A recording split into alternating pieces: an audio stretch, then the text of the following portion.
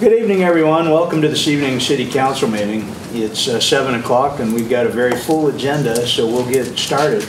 We're going to start with our traditional moment of silent reflection, keeping all of those close and dear to us in our best thoughts, wishes, and prayers. So let's start with that.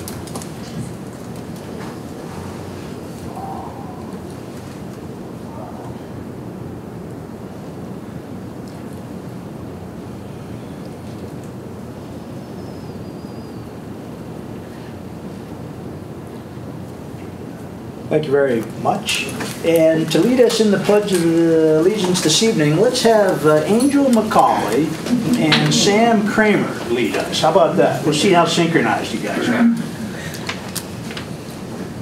I pledge allegiance to the flag of the United States of America and to the republic for which it stands, one nation, under God, indivisible, with liberty and justice for all. That was very deliberately performed. We like it. Okay, first thing we're going to do, we have, for the first time in my tenure as mayor, we have not one but two new city police officers about to be sworn in. And the first person we'll swear in is Angel McCauley. And you brought a couple of special guests this evening. This guy is Aiden, right? And this gal is Kenzie, is that right? You want to come up and help Mom with this? And Chief Gregory, would you like to join us up front? You get to be right beside Mom over there. How's that? That's a good family picture there. How about that? All right, I have the oath that I would ask that you repeat after me, okay? I, Angel Marie McCauley. I, Angel Marie McCauley. Do solemnly affirm. Do solemnly affirm. That I will support the Constitution. That I will support the Constitution. Of the United States. Of the United States. The Constitution of the State of West Virginia. The Constitution of the State of West Virginia. The Charter and ordinances. The charters and ordinances. Of the City of Buckhannon, West Virginia. Of the City of Buckhannon, West Virginia. And faithfully discharge my duties. And faithfully discharge my duties. As a police officer. As a police officer. Of the said city. Of the said city. To the best of my ability. To the best of my ability. So help me God. So help me God. I need you to sign over here, and then we'll be pretty official. How about right there? Please sign it as your name appears. April, Angel, April. Happens all the Forever be time. known as. Kenzie's going to give me a good swift kick. How dare you get my mom back? Let me sign it out.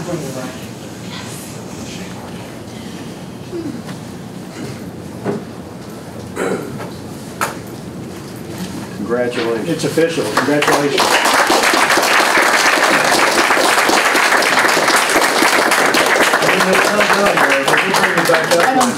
Just in time for the Sam Kramer. Yeah. She's photo op. Yeah. They want to take photographs of you. His picture first. Thank you. Her heels are bleeding. You're not gonna see. We won't show any piggy toes in these pictures, will we?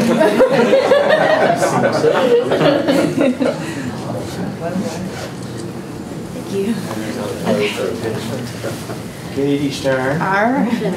Ready? 1, 2, 3. Oh, that's good. That's a great shot. You got good material there. Congratulations. And stick around because we're going to do another one of these and then we'll get some collective shots, all right? I'd next ask that he doesn't go by Donald, but he goes by Samuel Kramer.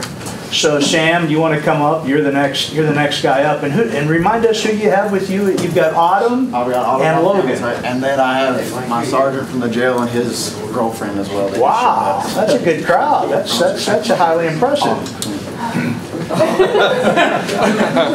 This is Sam Kramer. His full name is Donald Samuel Kramer. I'll give you the oath. Repeat after me. I, Donald Samuel Kramer. I, Donald Samuel Kramer. Do solemnly affirm. Do solemnly affirm. That I will support the Constitution. That I will support the Constitution. Of the United States. Of the United States. The Constitution of the State of West Virginia. The Constitution of the State of West Virginia. The Charter and ordinances. The Charter and ordinances. Of the City of Buckhannon, West Virginia. Of the City of Buckhannon, West Virginia. and faithfully discharge my duties and faithfully discharge my duties as a police officer as a police officer of the said city of the said city to the best of my ability, to the best of my ability, so help me God. so help me God. I ask that you sign right here, and please sign it just as your full name is above.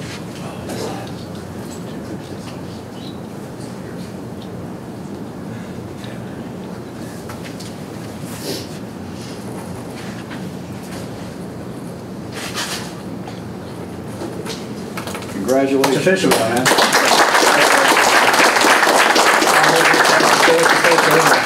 Everybody, come on, get in the picture there, Doug, so we can get a nice family shot here. Okay. Are we scrunched in enough? Pretend like we like each other? Turn sideways. 1, 2, 3. Okay. All right. Before everybody, oh, sorry. Let Callie get a couple of shots. Stay in there, Doug. Thank you. And Angel, would you mind coming up so we could get a combined picture with you and Sam, since we've got both of you coming on board at the exact same time? You can squeeze in there, and we'll take snatch a couple of more. JB's taking pictures in the back. Look at me first. And then... Sorry, JB. Sorry. It's all about 1, Katie. 2, 3. Okay, I'm Don't worry, I got it. I'm sorry. We'll let Callie snatch a couple of city websites. Is it the fake press, David, or what? It's the fake news and fake press, that's right. Excuse me, David Thomas. The Intermountain didn't care a lick about us tonight. She's on vacation. Sarah's on vacation. She is. Well, then we should cancel the meeting. There we go. No, that means I get all the scoops. Yeah, right. Are we good? Yep. Congratulations again. Talk to me Great after having you. Okay. Congratulations. You might not be saying that in a month when you're at the police academy. Darn those people, right? Yeah. Congratulations, guys. Yeah.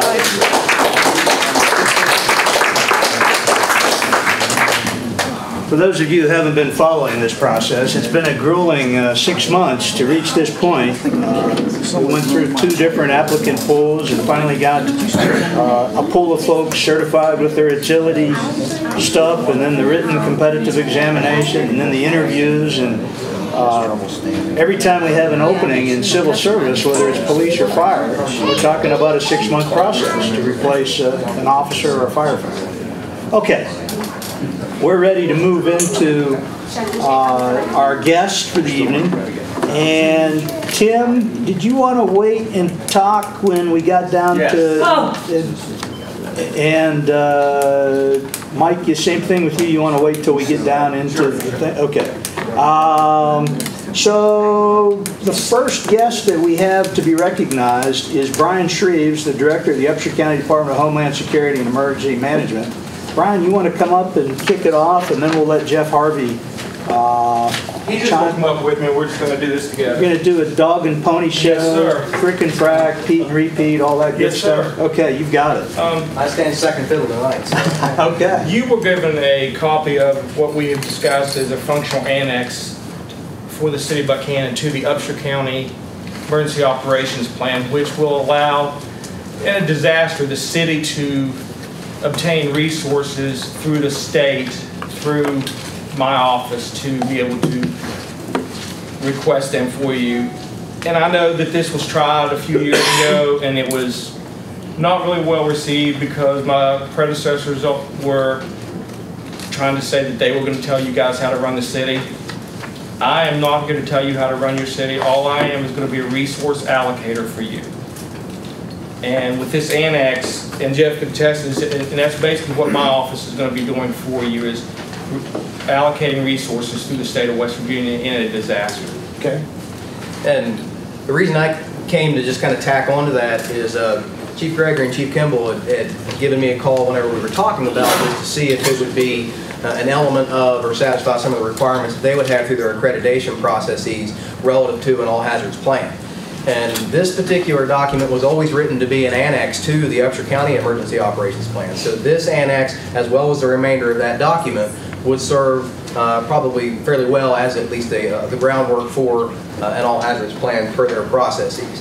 So, and certainly some of the benefits here is it just formalizes this process, gets the city at the table, to be able to collectively work with the county on at least some of these issues that are addressed by that document. Okay. I can tell you, gentlemen, that the matter was, I wasn't even aware of it being routed to him, but our city engineer, Jay Holland, Yes, I was involved with it. I was on the phone with Jay for about an hour and a half this morning, and we worked on some bugs that were in it. Yeah. And the draft that you have now is the final draft that Jay and I came up with that he felt would be accepted. Okay. There's no emergency need for us to vote on this tonight? If we take it up at the July 5 meeting, we'd be okay? Absolutely, sir, and that's what Jay and I talked about, to give you guys a chance to look through it. If you have any questions, you can contact me, and we can get through this. And, he'd asked a couple questions about, being a part of the local LEPC, and that would be a good thing for a representative on the city council to be a member of the local emergency planning committee. We meet once a month, either here or in Lewis County, and it just gives you a voice, like Jeff said, at the table to help with the planning in the communities. Sure. Now, there was a plan or proposal a few years back that was, is this modified or is this similar to what was put forward? What I did is I took the plan and the wording in there that was put in by my two predecessors ago, that was where they were taking charge of everything, was taken out. Because I don't know how to run your city, just like nobody would know how to run my office. You guys are the experts at the city, so you guys will run your city and come to me when you need assistance to get through the process. Sure.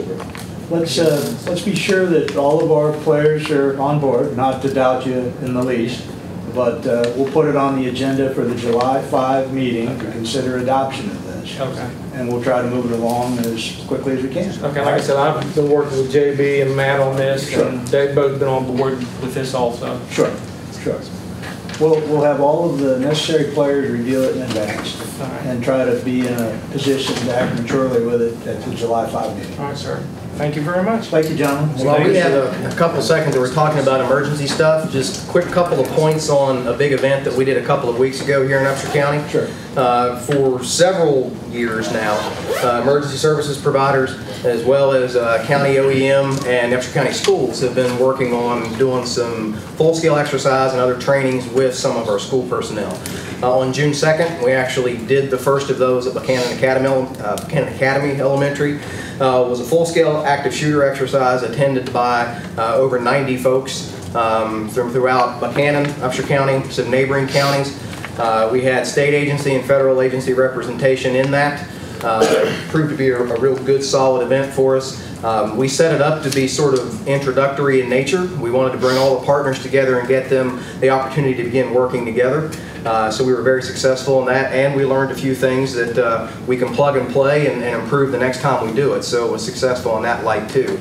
And then the final thing I'll say about it, barring any questions, we're just in our debriefing on that, agencies as well as school participants really expressed an interest in getting onto a cycle and doing those on a regular basis to be able to help out with preparedness. So it was a great event. We had excellent city representation from the emergency agencies, and just wanted you guys to know that. So, thanks. And what were your takeaways from that, having done it? We, oh wow, there were several.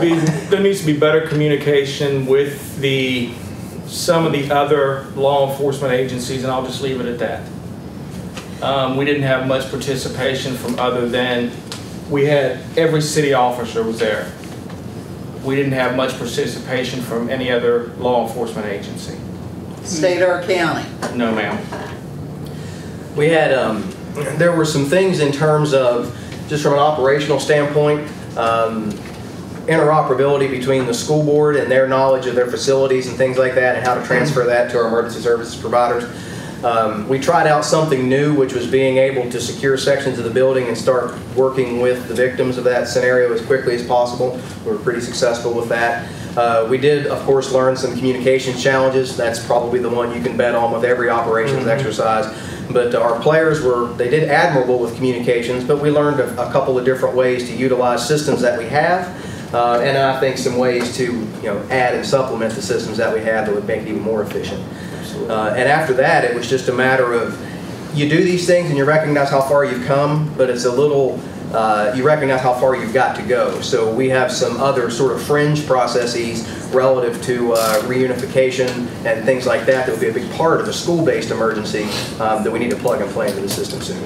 I have a question. Are the school board, are they still requiring so many teachers at a school, all schools in Upshur County, to be CERT qualified, go through CERT training? It's an encouragement, but it's not a requirement. Yeah. We've had some folks move around through the system, so we have like big groups at one school and we're light in another school. I think we're big at the high school. We're big at we are big in a couple of schools, but they're trying to get back to where we get on a cycle there where we've got some refresher, and where we can refresh those that are there and bring some new on.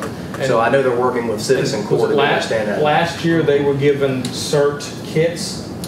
There were some were updated, yeah. They were some given CERT kits that since had the like new tourniquets, quick clot, stuff like that in it for the CERT people at the high schools. And I can tell you throughout a few of the schools, they've worked with Upshur County EMS and some other providers on some first aid CPR training in the schools. Every year we have a program that's been based on several different paradigms for response to active shooter that all of our employees have at least been offered to go through. There's a refresher on that every year, an opportunity for new hires to go through that. So there's lots of different training opportunities they sponsor. So how many of our schools, public schools, are in city limits? I mean, it's Academy. One. And so all the other options of this happening are in the county and state, and there was no participation. The middle school and the high school have pretty good representation from the sheriff's department in the school. Both the pro officers from there are there, and they're very active in the planning process. And there's just schedules were what got in the way of them being able to, the two pro officers, to be able to participate in the exercise on the 2nd. But that's the extent of my definitive knowledge there. But the sheriff's department is involved in the process that we have for planning, and state police has always been involved in that too. We have a county-wide safety committee that meets at least once per year. We target that twice per year, once in the fall and once in the spring for Upshur schools. And that's got representation by all of our law enforcement, as well as the Marshal Service and the FBI. And then we've got our fire service in there, health department, hospitals, Red Cross, Salvation Army, some other support agencies. So in terms of being involved in the process, the agencies are at the table. We couldn't get it worked out for that particular exercise on the 2nd. I hope that we can maybe take this on the road and do some middle school, high school, maybe Westland, because I think you'll probably agree one of the best things is learning the floor plans and learning where everything is and the hiding spots and the entrance points. And so one school, it's like a golf course. No two golf courses are the same. So no two schools have the same layout or the same places to enter or exit. It's interesting. We identified some inconsistencies in the existing latest, greatest copies of the floor plans. If you don't know, my company works for the Board of Ed, and we've done so for the past several years on emergency preparedness. That's the only reason I know what I know. But we found some inconsistencies with the existing floor plans. So last summer and then through this particular school year, my staff and I went through and walked every inch of every school and are redoing all those site plans. Those are scheduled to be done in draft form before the start of the 18-19 school year. We'll go back through and do a couple of double checks to make sure they're accurate and things like that. But what that'll be nice is we'll have one accurate updated plans, but we'll also have the ability to edit those here locally. And locally, I mean at the board office. So anytime we make changes to our facilities, we can do that in-house and we'll be right up to speed there. The cycle of exercises that we want to do, we already have, at least the middle school has volunteered to be the next one that we do an operations-based exercise at, which will probably be in the spring of the next school year. Lots of folks within the Board of Ed themselves are talking about how we can boost participation from board employees in that process, so lots of good energy going on there. But ideally, we want to also plug in and have a different school that does a tabletop each fall.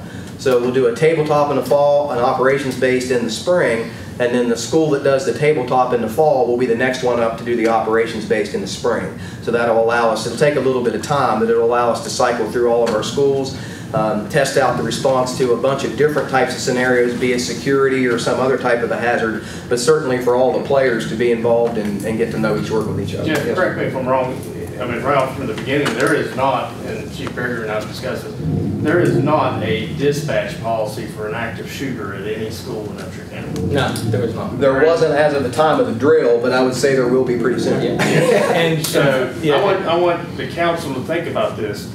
The amount of resources we put on that scene, it was timelined just like it was live. As the call came in, the response times were accurate to what we put out. I want you to think about the response times to our distant community schools. Yeah. For that same amount of resources. Rock Cave, you're looking at 15 Rock Cave minutes. School, to get that much law enforcement, that much emergency medical, and that much fire on the scene to mitigate that situation, you know, you're talking lots of minutes. No, it's not just the time, it's the actions taken of the people who arrive there first. Exactly. If you don't have a Yes. strategy or a plan, you know, we've seen in other cases, they arrive, but They they don't don't do take it. the right action. And you have to think too, in a situation like that we talked about the other day at the office, you have something like that at Rock Cave, I can guarantee you there's going to be armed parents on scene before the first law enforcement officer ever hits the door. And that could be a problem too. Yes. Yeah. Just one question is, are all your county law enforcement, I apologize, are all your county law enforcement agencies armed similarly? Yes. It's for, or I assume. ARs? I believe so, yes. Okay, because the reason I was saying when I was on the city council in Elkins and I was on the public safety committee, we had 11 officers and 3 of them brought their own ARs and the rest only had 45s. The county had had ARs, sheriff's department, everybody else had ARs except our guys. And you have to take into consideration, these guys know what they're going into and they'll go into it willingly. But I'm not going to send one of my guys into a rifle fight with a 45 and 3 mags. He didn't have a chance before he gets into it. So that's what the question I was asking, because we armed all of our guys with a tack bag. But, you know, unfortunately people don't like that stuff. But you're going to have the person who's trying to stop it hurt before he even gets a chance if you don't have him similarly armed. And back to the whole map of the schools, and Jeff can verify, through my office I have access to the Homeland Security Information Network, which I am on the Safe Schools site, which I can actually get on my computer, and once they're updated I will be able to pull up any map of any school in Upshur County. And in a disaster I could actually print those off, or I could email them to every officer on their phone. One of the efforts we're trying to do there is, years ago, circa 2006, 2008, back in that area, at the beginning of every school, Upshur County schools will put together what they call a site survey. And that was typically disseminated in paper format, then it went to a compact disc. But what ended up happening is that was updated every year. Well, it was very difficult to control copies. There wasn't a process by which those things were collected back. So data control was a major issue. Well, with the advent of the Homeland Security Information Network that Brian's talking about, Jody Akers at Upshur Schools has been working hard to get not only OEM and 911, but each of the agencies that are out in the county access into that too. And there's a pretty significant training process that you've got to go through to be credentialed for that system.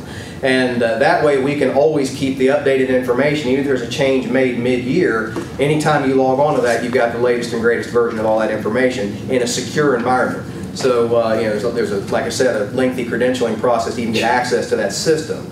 So we're the only county in the state, so far as I'm aware of, that is trying to go that route. And I know our Safe Schools coordinator in the state office at Charleston likes that approach because, like I said, it's a good way for us to keep sensitive data under wraps, but the people that need it have access to it. So a lot of good things going on there in terms of just how we're trying to be progressive with that. And it's good to see that the individual efforts of the county and the city from a response standpoint with what the school district's been doing for the past 12 years start to get synced together. So, we're all here for the same thing. We can't let boundary lines or geographical lines separate us. We're all here for the protection of the citizens of this community. And it just needs to come down to that. Well, thank you, John. Yes, sir. It sounds like Thanks, everyone. We're getting better and by these drills. Also, want to thank Jeff Harvey. He's been serving on both our police and fire accreditation committees, and a lot of extra time for an already busy guy. We appreciate it. Interesting reading, we'll put it that way. Yeah. Thanks. Thanks, everyone. Thanks for what you do. Thank you. We'll get back to Tim and Mike when we get down to discussion about the residential parking situation around the college. That would take us to our department and board reports. And first up is our grants and information gal, Callie Cronin-Sams. Callie? Good evening. I feel like it's been a while. You weren't at the last meeting, were you? You were at a conference. I was at a conference. That's right.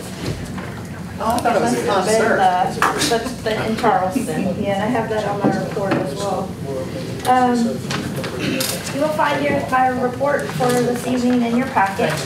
And just to start with, under the website and social media, which I generally start out with, the biggest thing there is that I think Ambi received an email last Thursday or Friday from Pipewood that gives our web hosting service, letting us know that they will be discontinuing that service as of the 30th of June. So we've kind of been scrambling to find new web hosting service. And I think we have a good quote from West Virginia Net, and they'll be able to provide that for just $25 a month.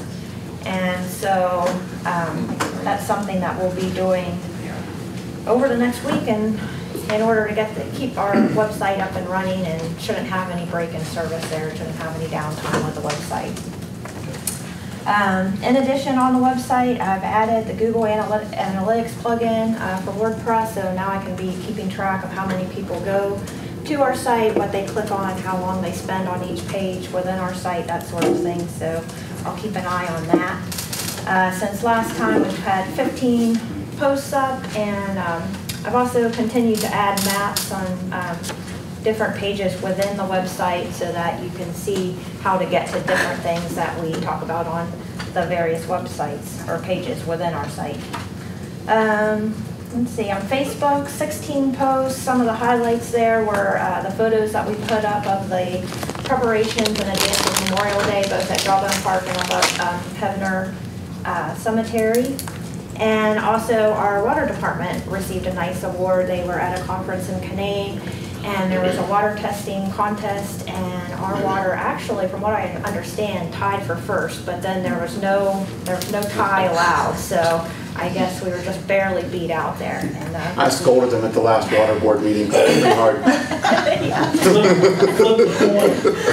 But still, some of the best tasting water in the state. As we all know, if you live here, we have some great tasting water. And dropping down what I've been up to also, I went up to the opioid workshop put on by Representative McKinley in Morgantown at WVU School of Law.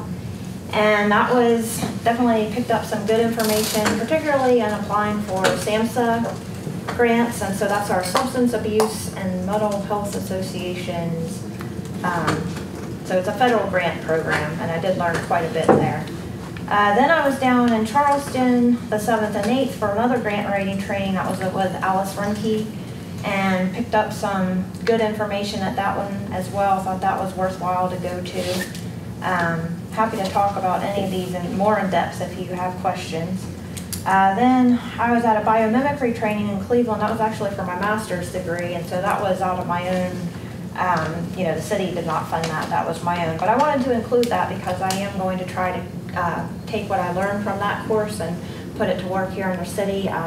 If you aren't familiar, biomimicry is a field where you're looking at processes in nature and seeing how you can adapt those to new innovations, and both organizational, social biomimicry, and also inventions themselves.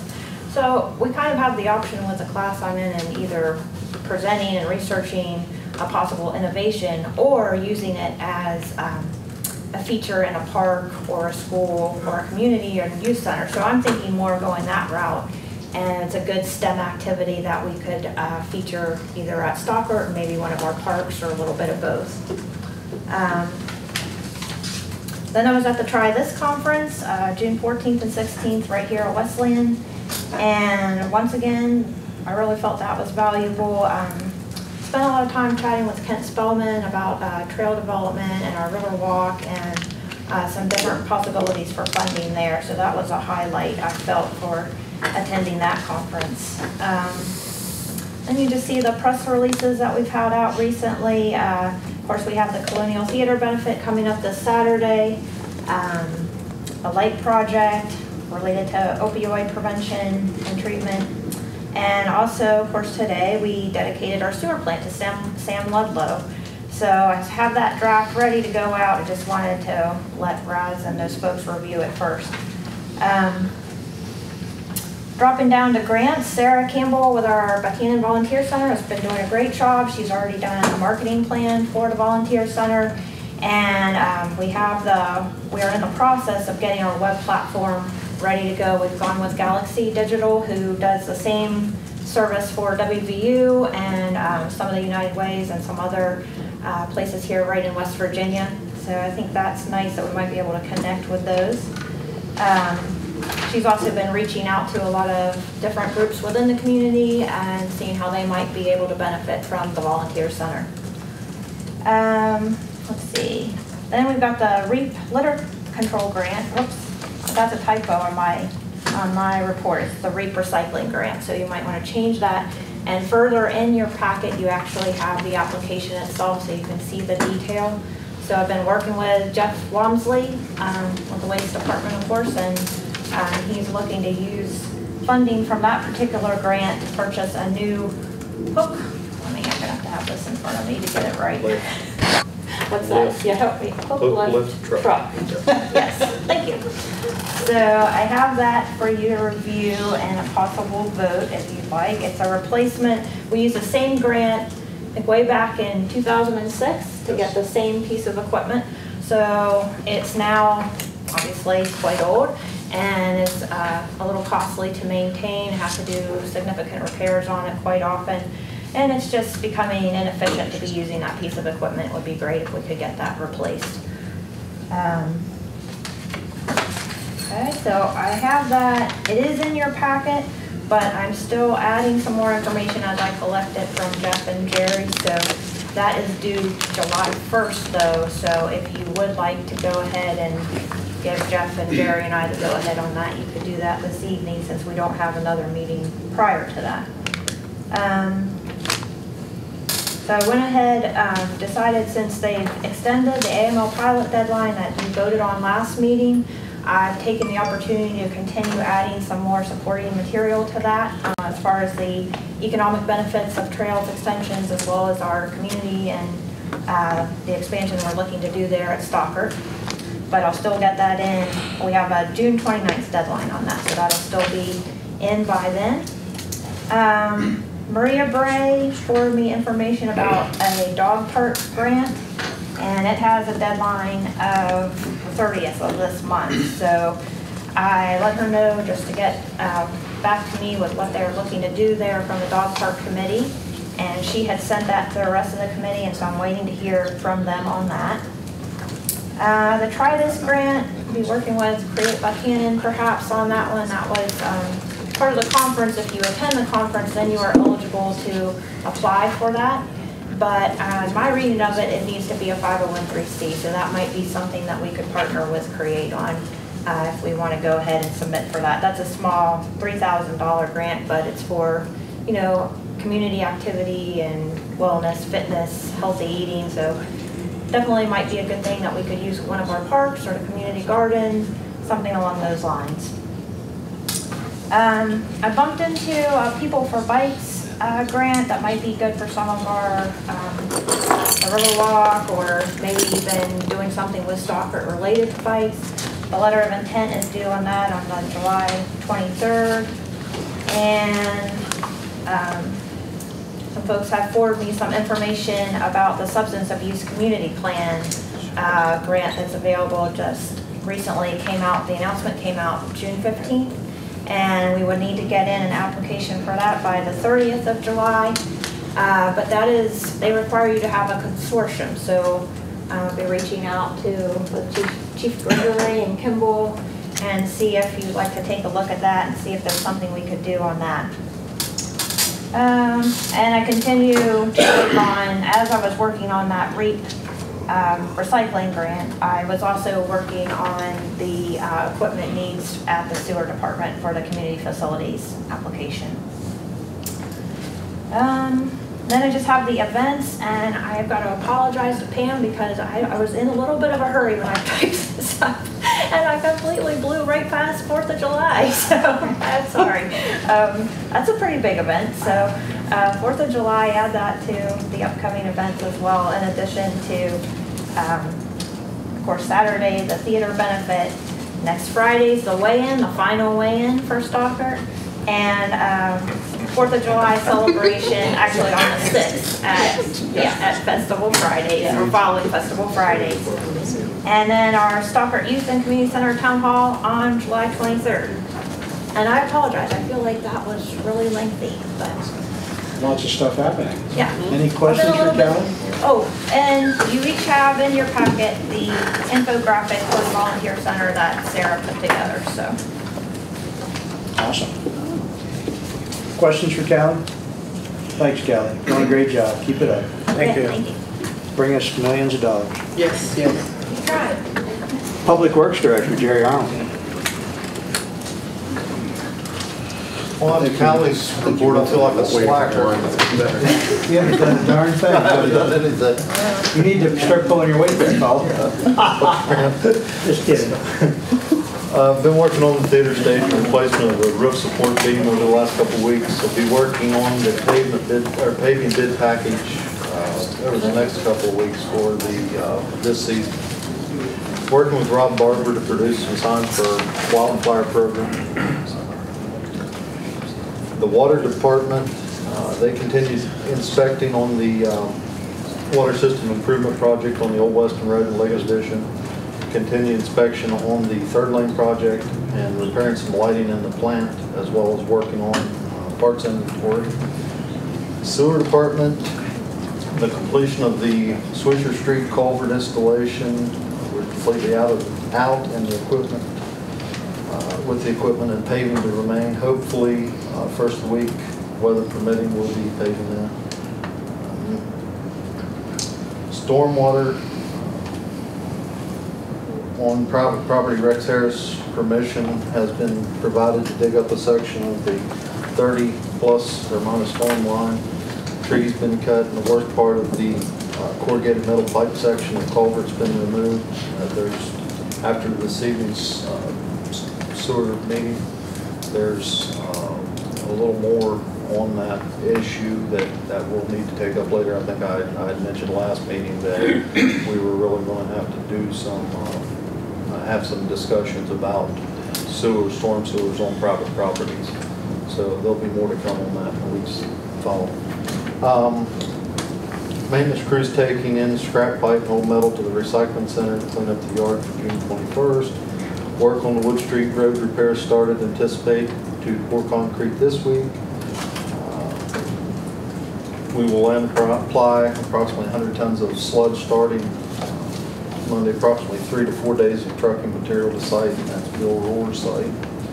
Continue to gather information for our UV upgrade at the plant. One unit will cost the sewer department $90,000. Schedule replacement of the second unit in 2 to 3 years.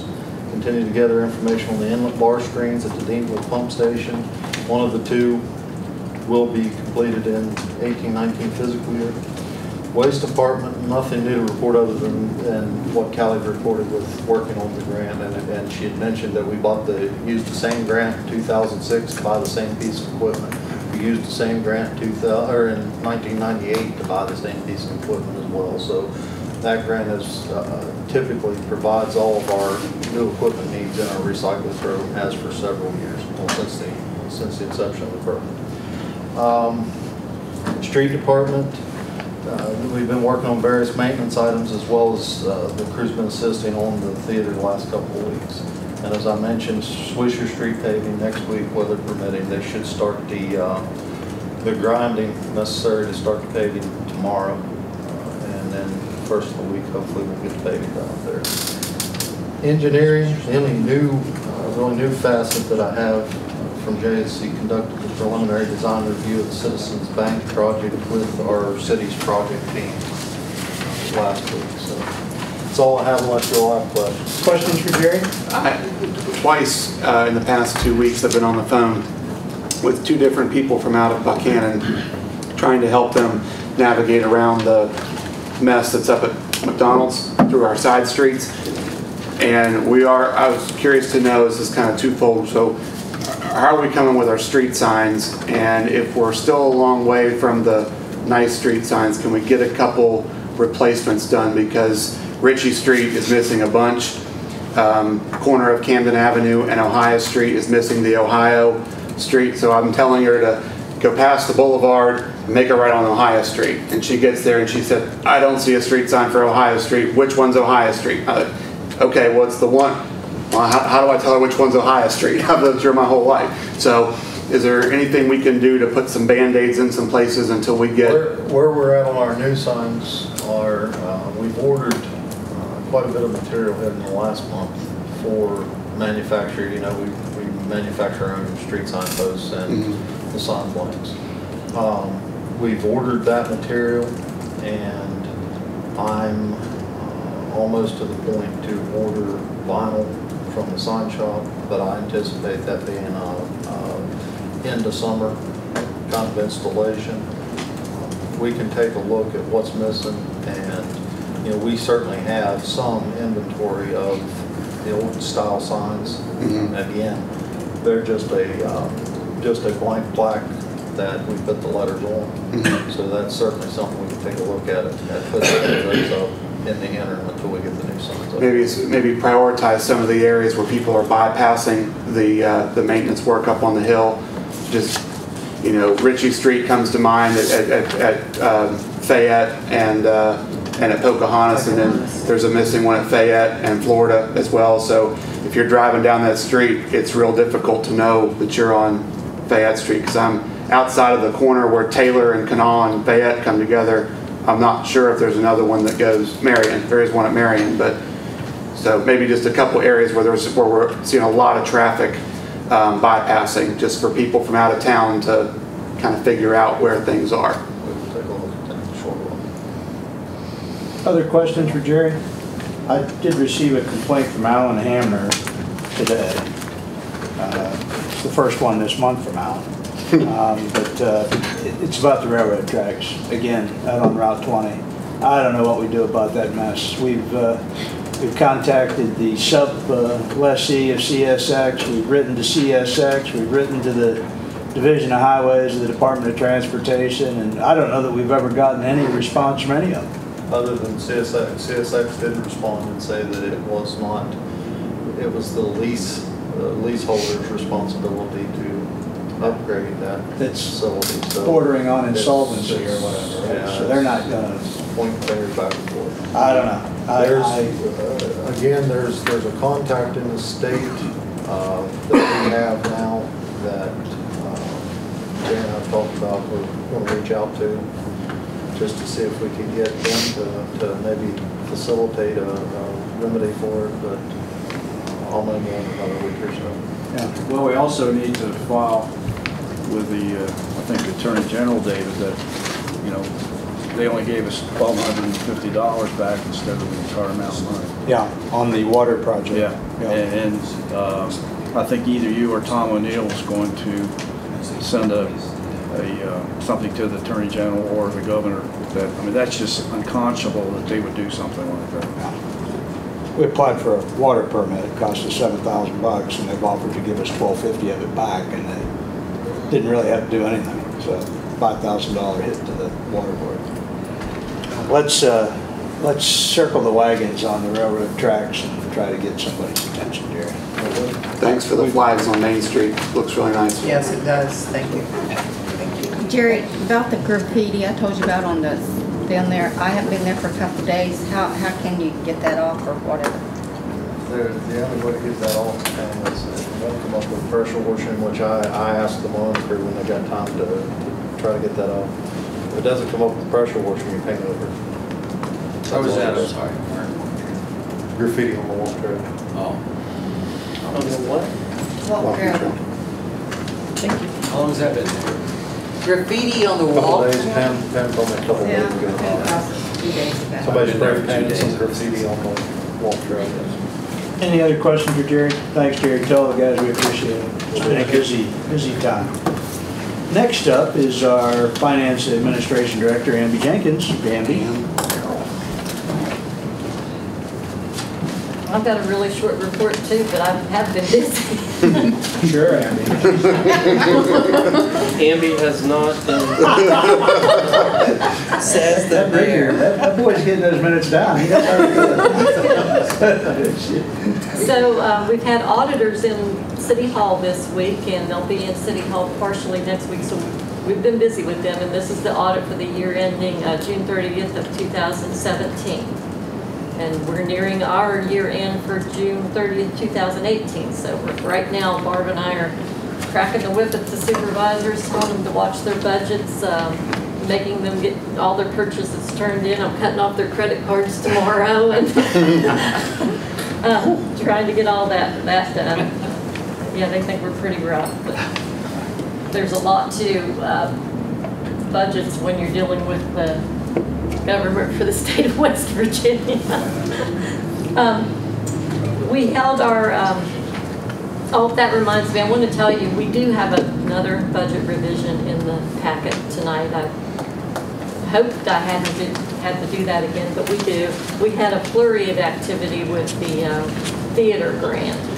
And we've turned in a draw for $102,000, but I truly don't think we're going to get that check in by the end of June. So I just want to kind of give you a heads up that we're going to do that budget revision, but your balance on hand coming into July is going to be pretty close with that 102 still pending. So we'll have to make notes on the budget revision if we get into July and we don't make our balance on hand. We'll talk about that in July, but I want to give you a heads up on it. We've had our first meeting in preparation of the West Virginia Municipal League Board meeting, October the 25th and 26th, and we're seeking out sponsors for that. We're expecting about 30 board members, but that generally generates about 70 people in Buckhannon for those couple of days. We are planning also to mail out notifications of vacant properties in July. Once we have Vincent review the vacant property list again, we may have some properties that have already received notification and they may be receiving their first invoices. And I am sure you'll probably hear about it first, so I want to give you a warning of that we are sending them out and you may hear about those. What day will we send them out? It'll probably going to be by the time we get to mid-July. I'm going to say probably around 15th, 16th in that area. The Planning Commission is going to meet on June the 28th to discuss whether to refer a zoning change of 3 lots on South Canal Street from residential to commercial. And then we've received permission from Citizens Bank and Mike Ross to use their properties to set the fireworks off on West Main Street, and got the permission from Citizens Bank today. And then later on in your budget, you're going to have some information about Datamax that the attorney will talk to you about, and you may have questions for me, and then the budget revision. Thanks, Andy. Any questions for Andy? Thanks, appreciate you. Next up is Police Chief May Gregory.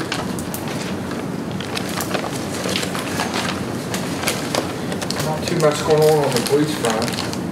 You just step it up. Callie's winning this. I know. Monthly award goes to Callie. Winning is not the right word. We do have several things going on many fronts.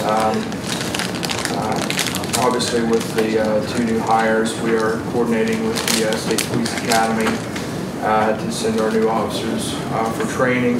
The next academy is scheduled to begin on August 27th. And conclude on December 14th.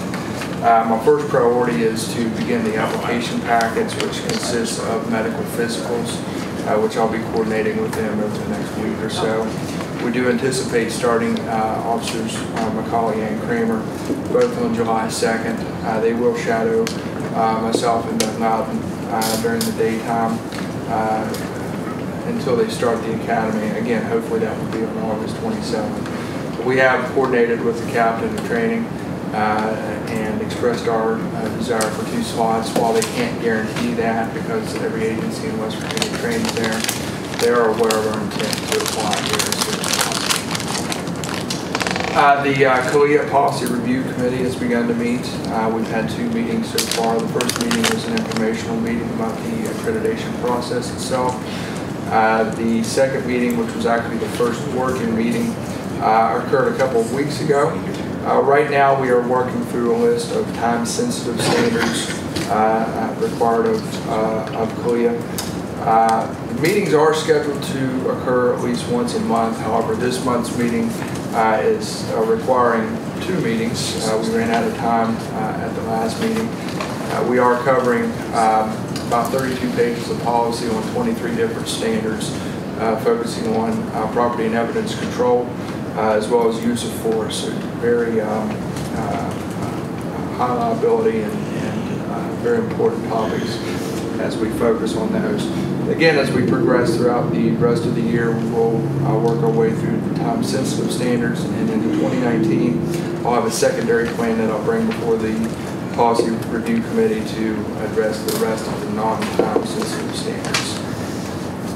The Mountain Lakes Drug and Violent Crime Task Force continues to meet. We are currently having board meetings once a month. As you recall, I was elected the chairman of the board. During these meetings, the unit coordinator shares report summaries with the board, and I can say from, while I can't give detailed information, I can say from these reports there is quite a bit of good work going on throughout the region, and hopefully there's a lot more to report on more specifically as we progress forward. Kind of echoing what Jeff Harvey said, we did participate in the emergency preparedness drill at the Academy School on June 2nd. I believe it was a very successful drill. A lot of good dialogue grew out of this drill. And again, and this weighs into, and this is something that the Policy Review Committee will address and speak on as we move throughout the rest of this year. In fact, in December, we have our all hazards plan that we'll be inspecting at that time, so hopefully we'll have everything on board. This move toward adoption of the city annex of the Upshur County EOP is a major step in the right direction to at least establish our foundation for much of the requirements that exist in the all hazard plan, especially as it relates to the NIMS elements. And then of course from there we'll continue to work with Jeff Harvey to branch out from that foundation and have specific elements as it relates to law enforcement response. Some examples would be civil disturbances, hostage barricade situations, things like that. And then finally, the police department just was recently recognized with the Employer Support of the Guard and Reserve with the Above and Beyond Award for our support of the military and the reserve programs. We were also a nominee for the Freedom Award.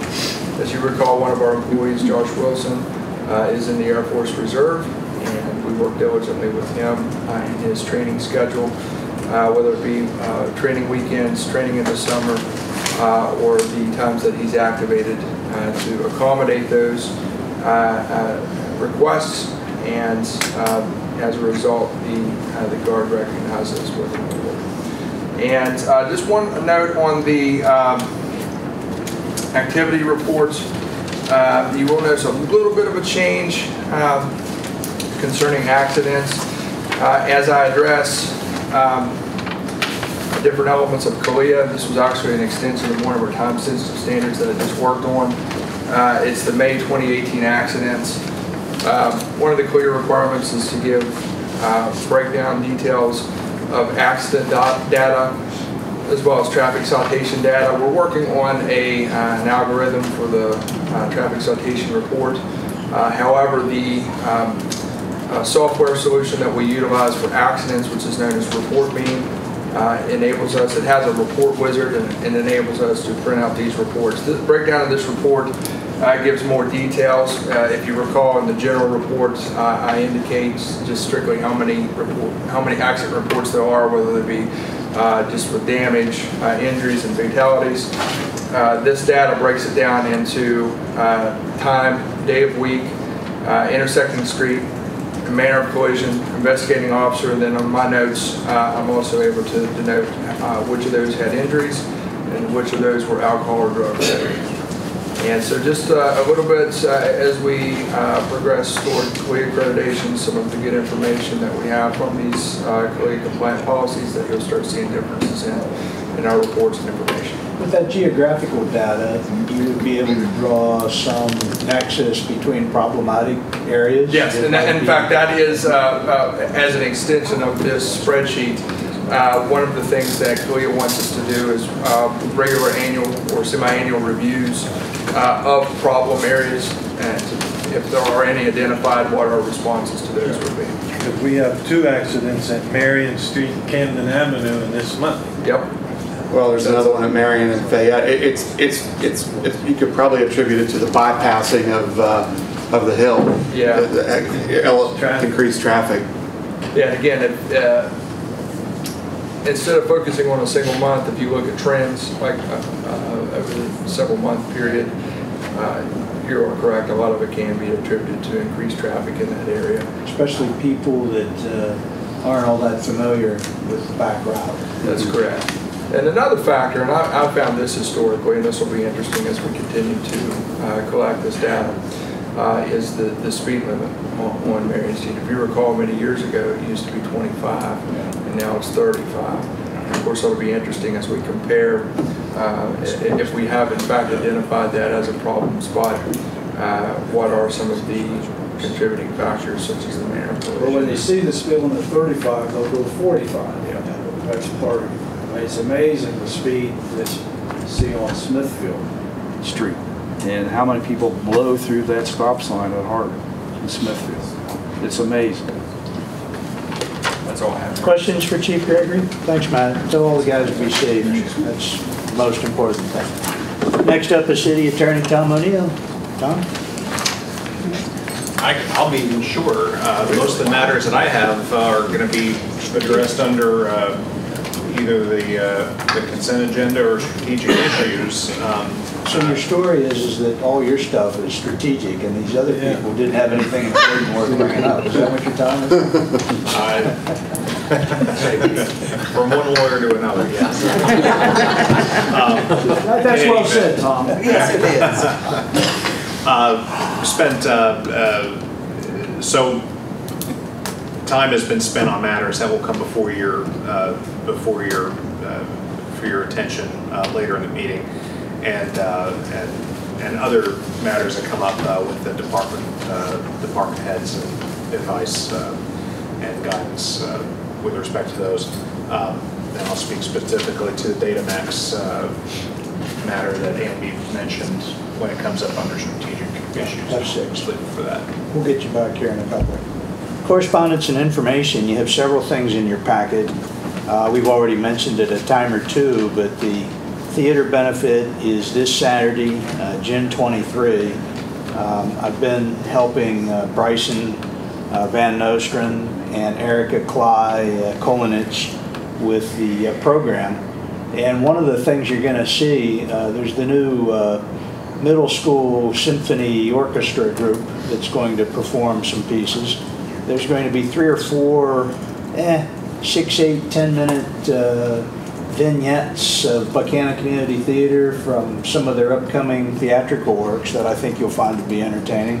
But the other thing that we're integrating, some folks like Bob Post and his wife Peggy, and Hudson McMurtry, who we met with recently, and his wife Jean, and Neil Roth, who was exceptionally close, good friends with Gray Barker, who ran the theater from 73 to 80. Every 10 or 15 minutes into this 2.5 hour gig, we're going to have somebody come up and share 5 minutes worth of thoughts and memories, reminiscing about the old days in the Colonial Theater. Not only is that an appropriate remembrance for them, but it helps draw the rest of the community into the fast approaching 95-year history of the Colonial Theater. So if you're out there and you want tickets, they're available at Artistry on Main, the Chamber of Commerce office, and at least until 4:30 tomorrow, we sell the tickets here at City Hall too. So please plan on going. What time is that again, Dave? It starts at 7. It should be finished somewhere 9:15 to 9:30. Yeah. So it'll be a good time. All right. The West Virginia Municipal League Annual Conference is in Morgantown again at the former Radisson, now Marriott, and that's August 7th through 10th. So if you want to attend that, notify Teresa or Amby, and we'll get reservations. At least we're not picking up any tabs relative to hotels or anything like that, but there is a registration process if you're planning on attending the conference. Under correspondence and information D3, this is more of a teaser, because at July 5's meeting, Jay Holland is, I don't know if he's coming to the 5th or the 19th. It's one of the meetings in July in advance of our Stockard Youth and Community Center Forum that we're having on July 23. The Stockard board unanimously recommended, and we had everybody there except one member of the board, the option 3 layout for the proposed multi-use facility.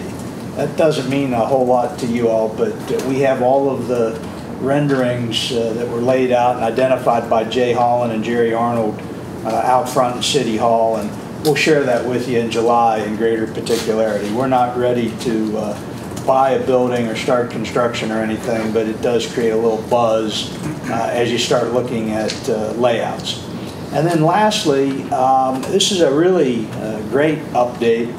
Last summer, Jerry Arnold and Brad Hawkins and I think Jay Holland too, walked Main Street with Doug Gould, who is the state ADA compliance officer.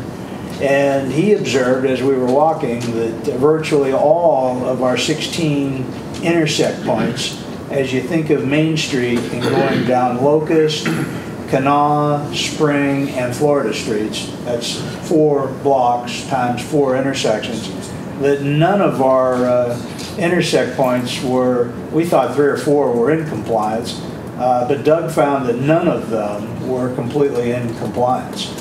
So we started an internal project to bring back to the Consolidated Public Works Board and City Council seeking funding for a project. And it was within a matter of a few weeks after that meeting, Doug Gould called and encouraged us to apply for state monies, and the state has fully funded the complete replacement, redesign of our 16 intersect points downtown. This is about a $200,000 project, and they will let the bids on July 10, award the bids rather on July 10, with an anticipated completion date in April of 2019. So that's another huge thing for our downtown. One of the things we all have committed to is being as inclusive as a community as we can. When you couple the certified retirement community stuff with so many people who are challenged relative to their disabilities to get around, it's just the right thing to do. So more to follow on that. That's all we have under correspondence and information. Next is the consent agenda, and there are 6 items that are pertinent to our consent agenda, including the approval of the minutes to our regular meeting on June 7th. We had 2 special meetings involving our police officer stuff, one on June 12th, the other on June 18th. The approval of the building and wiring permits, the approval of the payment of our bills. There's information about the Kanawha Lounge zoning form that they're required to submit to the Alcohol Beverage Control Commission. There's information relative to Buffalo Wild Wings, a temporary extension of their ABC license for the period from June 29 to August 31. This is those periods of time when they're allowed to serve alcohol out in their outdoor patio areas. There's an extra hoop they got to jump through anymore. And finally, the Buckhannon Upshur Parks and Recreation Advisory Board. Our own Callie Cronin-Sams has resigned from that board, and I believe we will be required, and we'll probably take that up with the July appointments, to designate another city rep. Is that right, Andy? So if you have someone that might be interested, I think she's already. Kelly listed Sarah St. Clair. Yeah, that's right. I did get her email to that effect.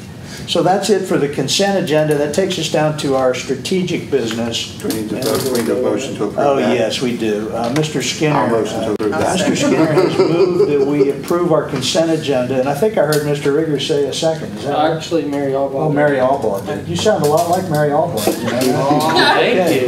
we have a motion and a second. Is there any discussion on the motion? No. Call for the question. All those in favor of approving our consent agenda, please signify by saying aye. Aye. Those opposed, like sign. Now we're down to strategic. Thanks for keeping me straight, Skinner. That's what my job is. It's a good guy. And I don't have the sharp elbowed alloy anymore, so we got to pick up the slack. Strategic F1, the approval to submit the recycling grant application that Callie laid out for us a little bit ago. This is something that I think we did back in 2006 is what she told us? Yes, yep. Okay, so I have a motion by Mr. Rigger. Can I have a second to his motion? Second. I have a second by Mr. Thomas. Is there discussion on that motion? Hearing of the need for none, I'll call for that question. All those in favor of the motion signify by saying aye. Aye. Those opposed, like sign, motion carries. F2 under strategic is possible vote to submit the pet safe bark for your park. You just can't make this stuff up, can you, Jerry Arnold? He's back there, yeah. The possible vote to submit the pet safe bark for your park grant application, and this pertains to our dog park maintenance program. And Callie is hopeful that she'll have that ready to go by the deadline of June 30th. So I would entertain a motion that we submit that application. So moved. I have a motion by Mr. Second. Thomas. I have a second by Mrs. Albaugh. Discussion on the motion? No. Call for the question. All those in favor of the motion signify by saying aye. Aye. Those opposed, like sign, motion carries. Are you keeping up with this, Mr. Rickey? I am. Oh, you're taking, okay. I'm going to double check you here in a little bit. Do it. F3, approval of resolution 2018-10 pertinent to our general fund. This would be our 7th budget revision. Ambi's earning her keep. She's drumming up these budget revisions for us. Do you want to explain a little bit about that, Ambi? Like I said, it's from the expenses for the theater. Moving money around, correct? Basically, that's what it is, to keep you all out of trouble. Just one of those things we have to sign. Understand, there is, yes. When we were successful in that state grant for $102,000 last year, there was some matching things that we had to do, like Art 26201 raised money, and we had some other gifts independent of that. But we were supposed to, before we are considered seriously for phase 1B of what we're trying to get from the state of West Virginia, we had to show that we were spending phase 1A. So we had till June 30th without applying for an extension to spend that, and we have spent it. So we believe, and the preliminary submittal that Bryson Van Nostrand, our architect, has already made looks good. They've said, yeah, this looks fine. We'll get back to you if we have any more questions, but they did give it the preliminary once-over. So that's what that is all about. You heard Ambi speak favorably about approving this budget revision. I'd entertain a motion that we do this. I have a motion by Mrs. Albaugh and a second by Mr. Rylands. Is there discussion on that motion? I'll call for the question. All those in favor of the motion, please signify by saying aye. Aye. Those opposed, like sign. Motion carries. This is a resolution that requires a roll call vote, just so we're clear. Mrs. Albaugh, how do you vote? Yes. Mr. Skinner? Yes. Mr. Rieger? Yes. Mr. Rylands? Yes.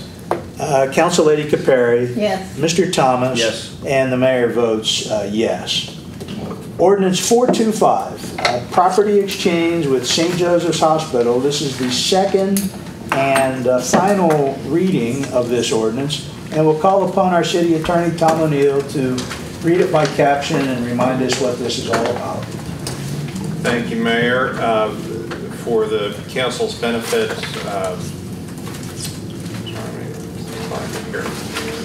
this ordinance, well, I'll read it by caption first. Ordinance number 425 of the City of Buckhannon an ordinance approving the city's conveyance to St. Joseph's Hospital of Buckhannon Incorporated of 2 certain 12-foot wide alleys running between West Main Street and Franklin Street, which are known as Van Camp Lane and Bosley Lane, in trade and exchange for that certain lot, tract, or parcel of land containing 8,142.9 square feet, or approximately 0.187 acres, more or less, necessary to facilitate widening of a public street, all of said real estate being situated in the Corporation District of Upshur County, West Virginia.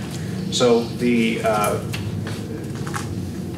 in exchange for a grant by the city of those 2 alleys, St. Joseph's Hospital is conveying about just under 2/10 of an acre to widen Fike Lane and to make that a full city street. This is already passed on first reading. I have prepared an inter-parties deed to effect the transaction. It also appears in your packet immediately following the ordinance, which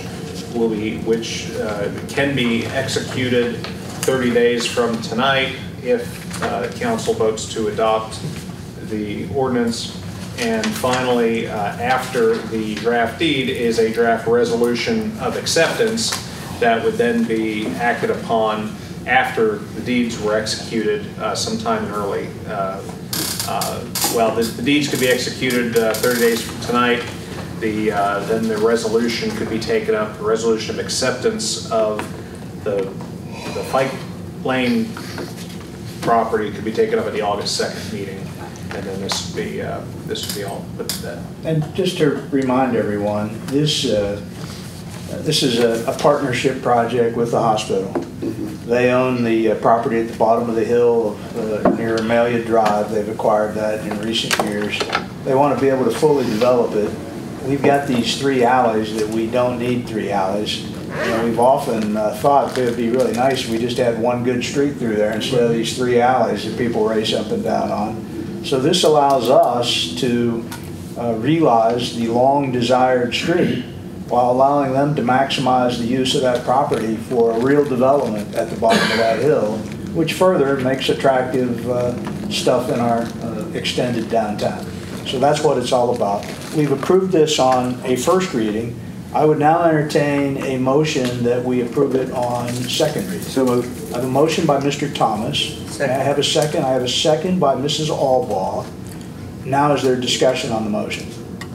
Tom? I'd just like to make one note here that that the hospital does not own all of the property that bounds those alleys. And there is a reservation, both in the ordinance and the deed, of a right-of-way for individuals who own property immediately adjacent to those lanes to be able to have ingress and egress. So if, for instance, the hospital were to acquire additional parcels adjacent to those alleys, then their absolute ownership of the alley, those rights-of-way reserved to the owners of the adjacent parcels would then merge into the rights of would merge in with the rights of the hospital. So I just want to be clear that for people who may use part of those alleys to access their own property, they'll still be able to do so as long as they own that property. But on portions of the alley where it is owned by the hospital on both sides, they'll be able to close that portion. Sure. I can tell you, don't think I'm telling tales out of school. I've spoken with Skip Joelberg 2 or 3 times in the last 2 weeks, and they are negotiating the purchase of those properties. Okay. Nothing to report yet about it, but we've got it covered either way. Okay. Dennis, you had a question about this? Yes, thank you. I'm confused as to where this, what is it called, FICA lane is?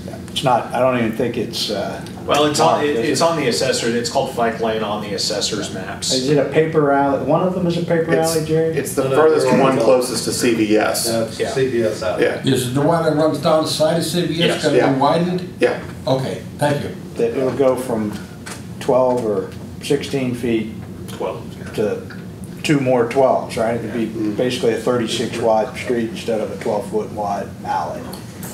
Full-blown street. We'll probably put sidewalks in and everything else eventually, right? Is that a fair statement? Okay, so we have a motion and a second. Is there any further discussion on the motion? I'm going to call for the question. All those in favor of approving ordinance number 425 on second and final reading, please signify by saying aye. Aye. Those opposed, like sign. Motion carries.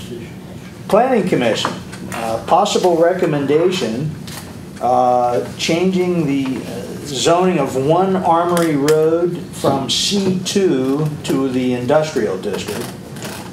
You know, our Planning Commission, it's been meticulously covered by our reporters with the Record Delta about the hemp plant that is coming to Buckhannon. And part of the building wherein this industrial operation will occur is in fact zoned industrial. However, the front part of the building that is closest to Route 20, about half of this total complex is zoned highway commercial. So the point of the matter is they want to be able to avail the entire facility relative to their industrial operation. And the Planning Commission just earlier this week made a recommendation to the City Council that we declare this rezoning and instruct the city attorney to prepare the necessary ordinance, replete with another public hearing, so you know what that's about.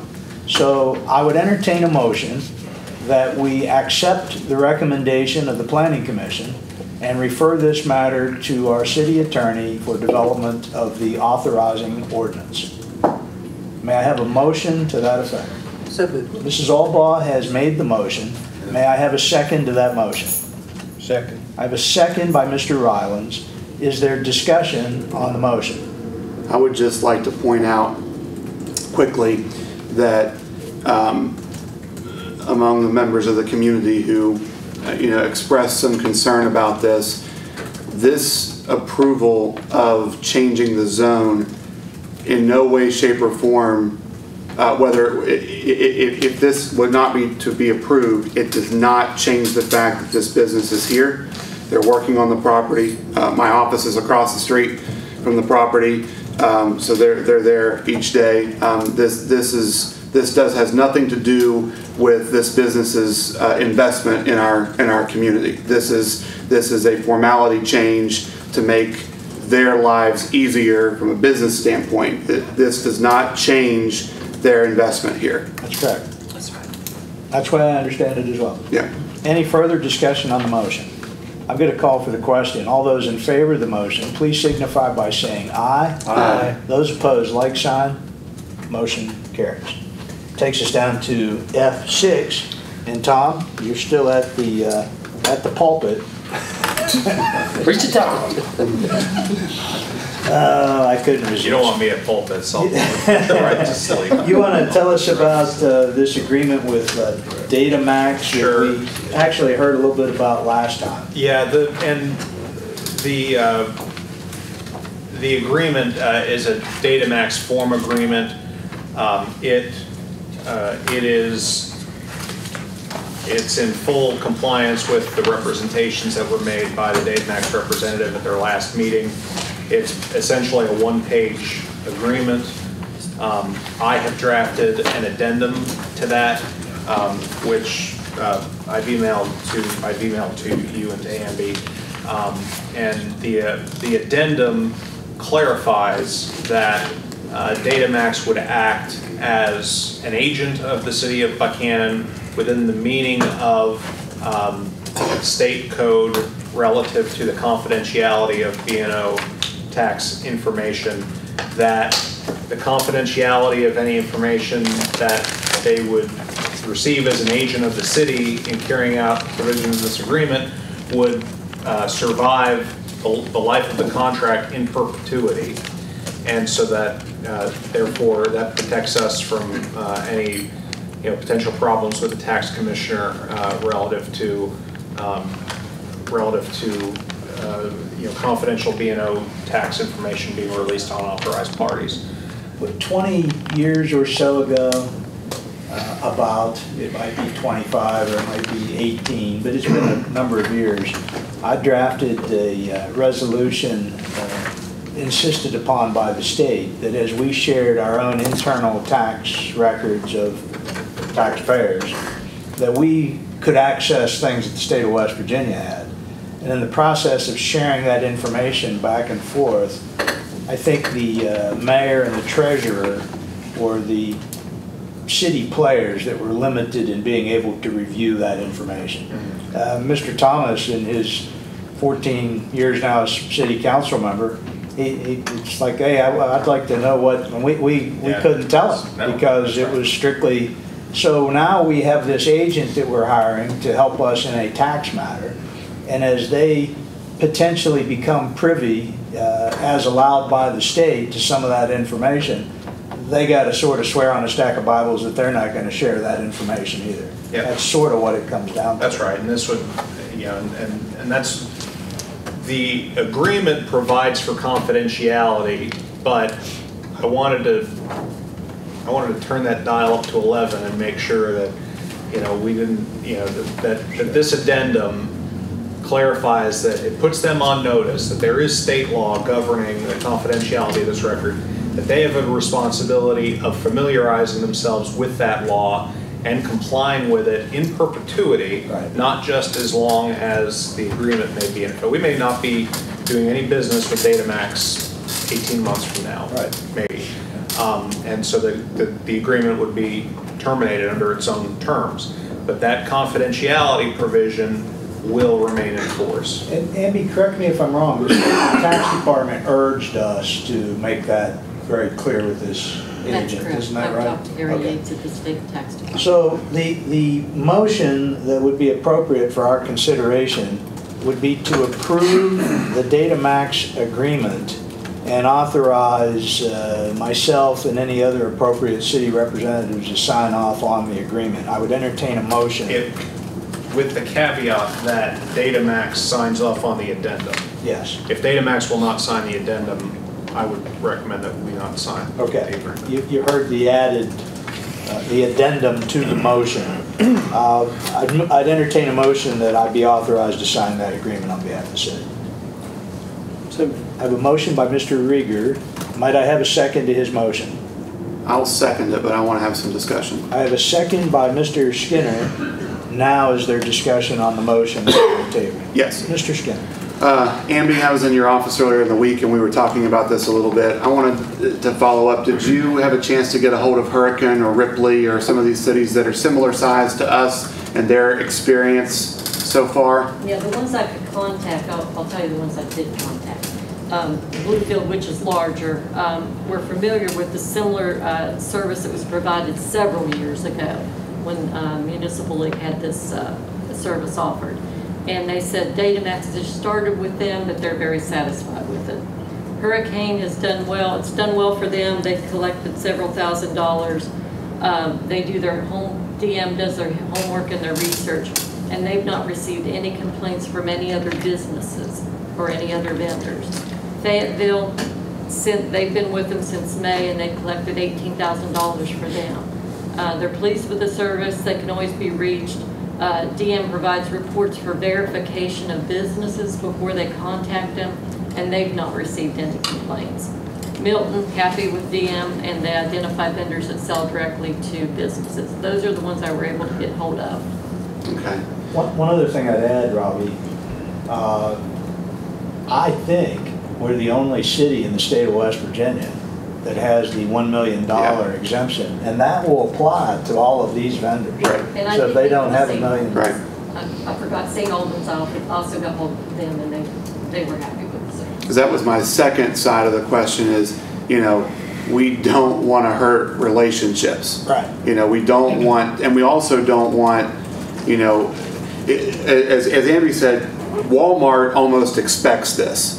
They're to the attitude to where, well, yeah, you guys should have been doing this all along. Every city should be doing this all along. My concern is for people that are, that would be like for CJ Maggie's and for Number One Auto Sales and businesses that are, large enough to probably get some volume of their parts and some services that they're purchasing off of out-of-state and out-of-town vendors. I don't want to hurt those relationships and cause these smaller businesses to have to then turn around and increase their prices on our patrons. That then overall hurts the morale of the community and how we're perceived if this is, oh gosh, you go to Buckhannon and everything's higher because we entered into an agreement like this. I'm just speaking as some of the thoughts I've had over the last couple of weeks after the presentation. I was intrigued by the presentation, but being in a relationship business, I wonder. I don't want to hurt long-standing relationships with vendors that businesses have used for quite some time. And I'm not really speaking about, again, Walmart or Lowe's. I'm more speaking about our businesses that are local and really integral to the heartbeat of Buckhannon. And a question I presented to my prime vendor, that if I buy food and groceries from a company that's in Pittsburgh, and that is supposed to be, they are supposed to be paying B&O tax because that sale happened here or the goods were delivered?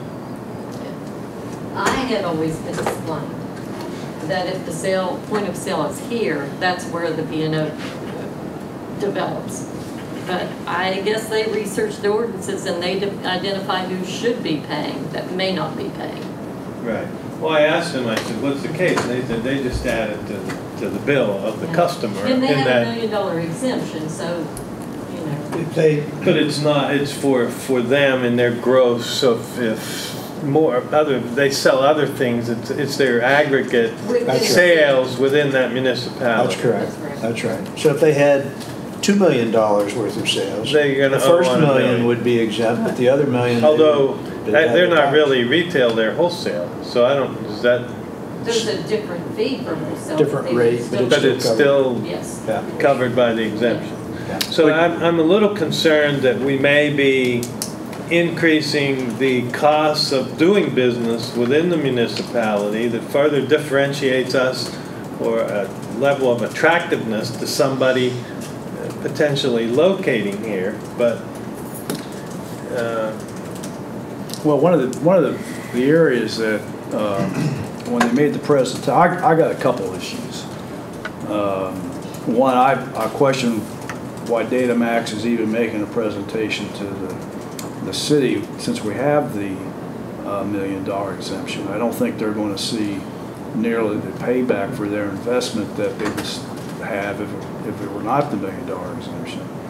And with regard to what both Robbie and CJ said, I'm of the opinion we ought to table it for a while until, we know as a city council that with what we're facing over the next X amount of years, that we're going to have to take a review of our revenues and our expenses, and that there may be some changes. Who knows what they're going to be, but I think the mayor is going to put a committee together to review that.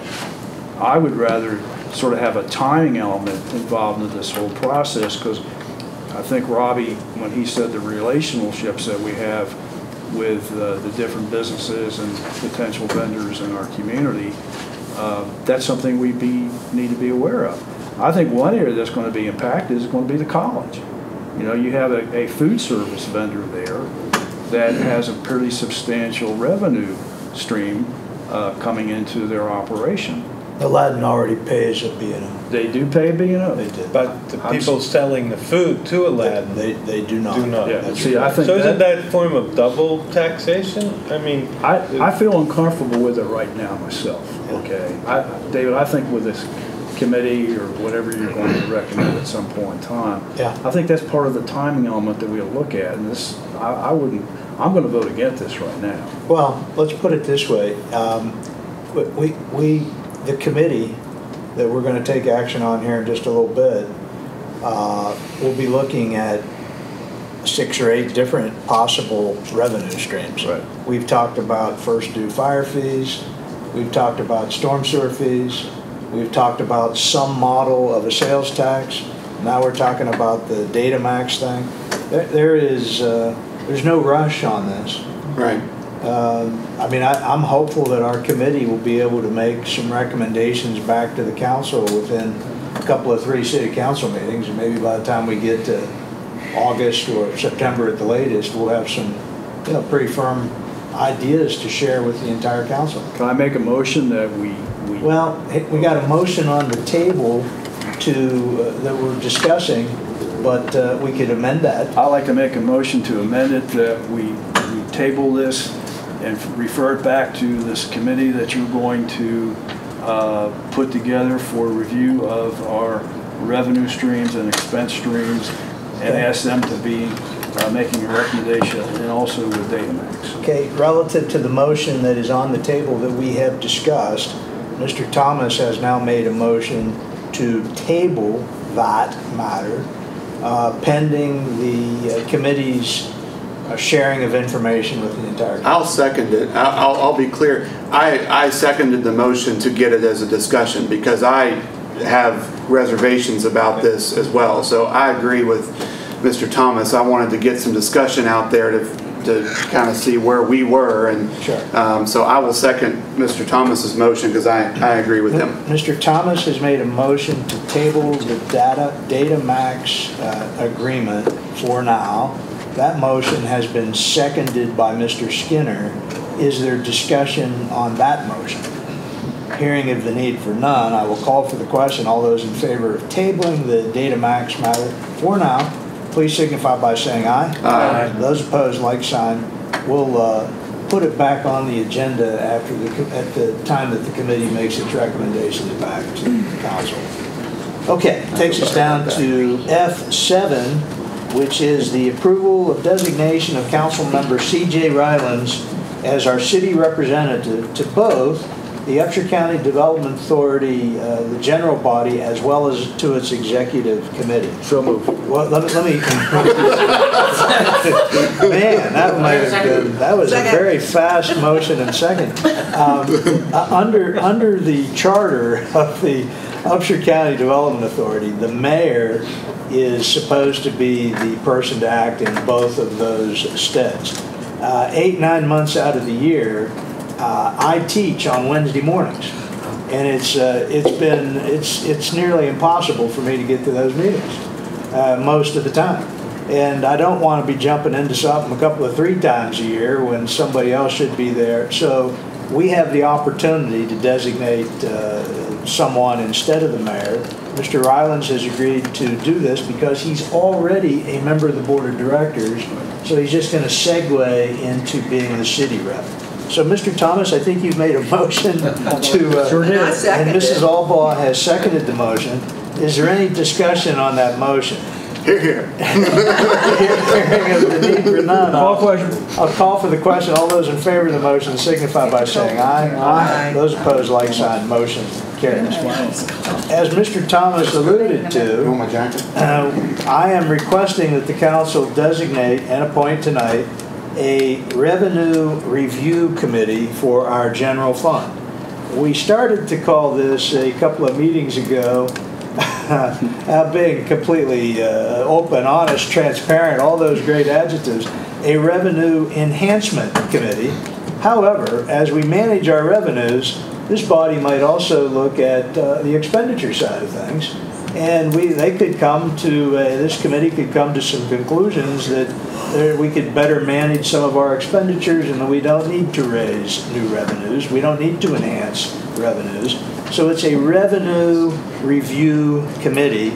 And the committee that I'm proposing would be J. David Thomas, Mr. Rylands, Amby Jenkins, Barb Helmick Hinkle, and the committee will be chaired by myself.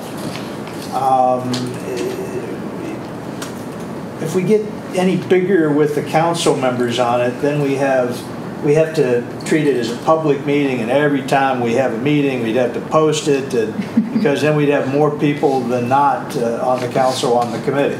So it's not intended, it's still going to be a public meeting, but we don't need to go through all the stuff of posting it and giving 3-day notice and all this other kind of thing.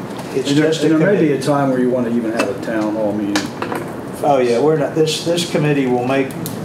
This committee, as I anticipate, after we have a first session, they will have a continuous dialogue and exchange with the full council, and before the full council will consider anything, we'll have a big old public discussion about what we're talking about doing. This isn't something that's going to happen in a matter of, a couple of weeks. I'll never use the word enhancement again. Yeah, don't use the word enhancement. We're just going to review. But in fact, we know that our general fund budget has been relatively stagnant for about 4 or 5 years. We've been between 4.2 and 4.5 million. It kind of goes up and down a little bit, but we haven't seen any terrific expansion in the general fund budget for a number of years, and our expenses in the general fund budget and the expectations of our community to do projects continues to increase. So we have been challenged, and we have struggled to be able to do everything that we want to do. And I could, just to rattle off a few things, we talked after vandalism acts at the River Trail, at the North Buckhannon Riverfront Park, in Jawbone Park, at the City Park on Park Street. We've had, let's go out and buy cameras. The police department has a really good high-resolution camera. Well, how much did that camera cost? Oh, $1,500. Well, how many do we need? Well, we need about 10 or 12 of those. Well, where are we going to get that $15,000, $20,000? We're operating on a shoestring with our general fund budget. We owe, right now, because we committed to it last year, we're $100,000 behind in our 2017-2018 allocation to the sanitary board to execute storm sewer functions. And it's going to be the same thing this next year. So pretty soon we're going to be $200,000 in the hole from what we're supposed to be paying the sanitary board for that. This stuff starts adding up. Let's do some more playground equipment at such and such a, where are we going to get that? The police department is hiring an extra police officer, and there's about a $58,000 expenditure associated with that we're managing to limp through the first year. But after that, where's that money going to come from? You start adding it up, and pretty soon you've got several hundred thousands of dollars a year on basic things that we want to be able to do to continue to turn that dial in the direction of having a very positively minded, high quality of life community. So that's what this is about. Is there any discussion on the committee idea? Have I entertained a motion yet that we do this? Do we have a motion and a second? Is there any further discussion on the motion? Then I'm going to call for the question. All those in favor of designating this committee, please signify by saying aye. Aye. Those opposed, like sign. Motion. Was there a second? Who made the motion? Who seconded? Mary made the motion. Mary Was there a made the second? motion. I'll second it if we need a second. Yeah, I was thinking Skinner seconded. Oh, sure. So we're being entirely parliamentarily correct. Elbow. We had a motion by Albaugh and a second by Skinner. Is there any further discussion on the motion? Call for the question. All those in favor of the motion signify by saying aye. Aye. Those opposed, like sign. Motion carries. Takes us down to F9. Discussion, possible vote, regarding residential parking designations around West Virginia Wesleyan College. In April, residents of College Avenue, Tim Reese and Mike McCauley, came to the Consolidated Public Works Board meeting, observing, and I think correctly observing, that particularly during the day, 8 o'clock in the morning till 5 o'clock in the afternoon, there are areas abutting, adjacent to the campus proper, that it is very difficult for residents in that area to find parking in front of their house. College Avenue, Barber Street, Pocahontas, that neck of the woods that you might think of as being just south of the campus proper, on the other side of Meade Street primarily.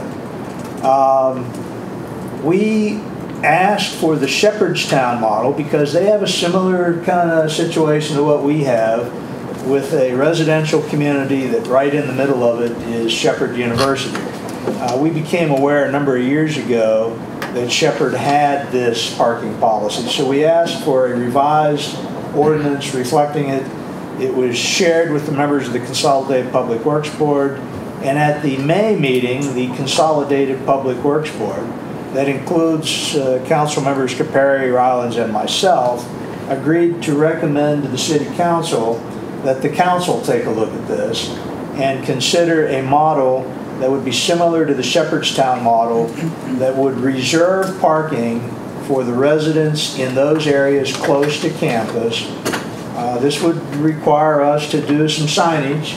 It would require us to issue rear view mirror placards for cars that were parking belonging to the residents in that area. So that's what this is about. This would require Tom O'Neill to consider the Shepherdstown ordinance and to come up with a model similar to what Shepherdstown did, that at some point in the next couple of meetings he'd bring back to City Council for possible action. So, do you want to get a motion on the table and then we can discuss it? I have a motion by Council Lady Capari. You might remember doing this about 6, 8 years ago, because when I was town attorney, that's when I first got the Shepherdstown ordinance. Motion by Council Lady Capari. May I have a second to her motion? Second for I discussion. have a second by Mr. Skinner to get the motion on the table. The motion is now on the table. Is there discussion on the motion? Can we hear from the neighbors? Well, sure. They're back again. It's like the poltergeist movie. They're back, right? Tim, well, right now, Tim Reese, you want to speak first? Yes, right now up there on all those streets, if you drive by there, you're going to see it looks like the rest of College Avenue, the rest of Buckhannon Street, the rest all the way down. It looks like that. The minute the school gets back in session, I mean, every single parking space from 8 o'clock to 5 o'clock is taken. Plus, they park in the yellow if they can't squeeze all of them in there. So, entering driveways or alleys is destroyed. One of the main things is I don't drive, but people drive me. And they can't come to my house, they can't park.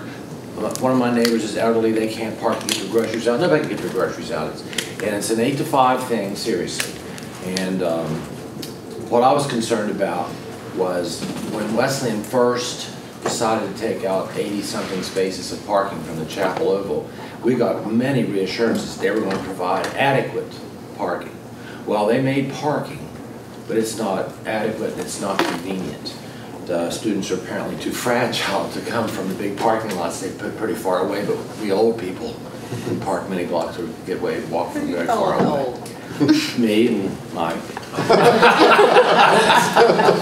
That's good. Let's limit it to that. So anyhow, I saw something in the paper the other day. It was yesterday, I think, and it kind of misrepresented things as that nobody was allowed to park there except us, and there's going to be events that maybe Wesleyan or something like that.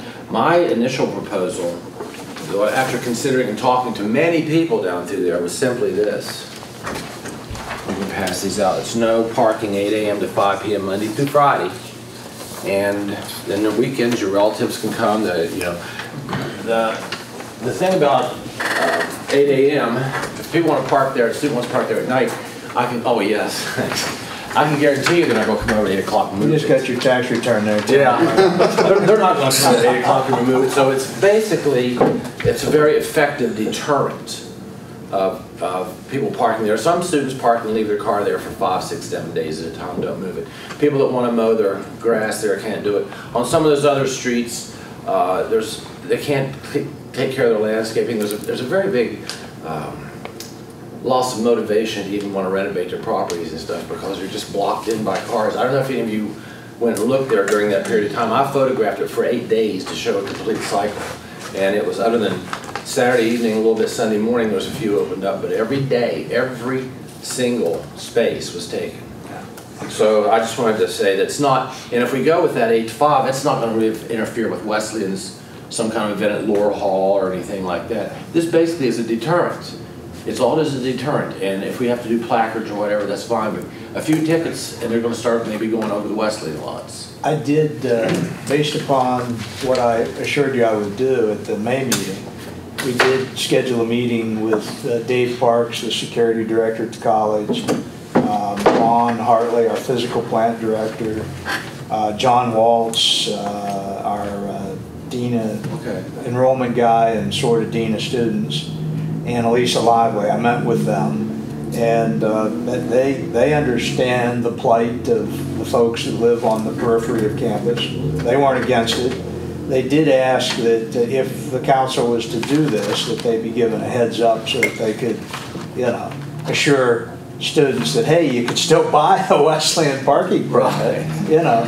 So I mean, I guess you could argue the point that this would actually help the college coffers because kids might be more tempted to acquire their permits. As long as they got a shuttle to take them from that far parking lot. I do want to clarify one thing. The spots that were around the chapel, the college tripled 3 times the number of spots. And I said now, they're not as close as but it was not convenient. Yeah. I actually, when President Barch was here, brought up, and she brought up that they had that, it was lighted, and it was patrolled by campus security. And I said, well, why don't we take that oval in front of the administration building? Yeah. And we'll make that student parking. We'll put you guys down there in that. Well, that's not very nice. You know? So, That's what a lot of companies do. They tell their employees to park, you know, away from the front door. Right, and that's one last thing I wanted to bring up here. It's not only students, especially things associated with the new Welcome Center. There's a lot of employees that don't want to buy a parking pass. Yeah, and there's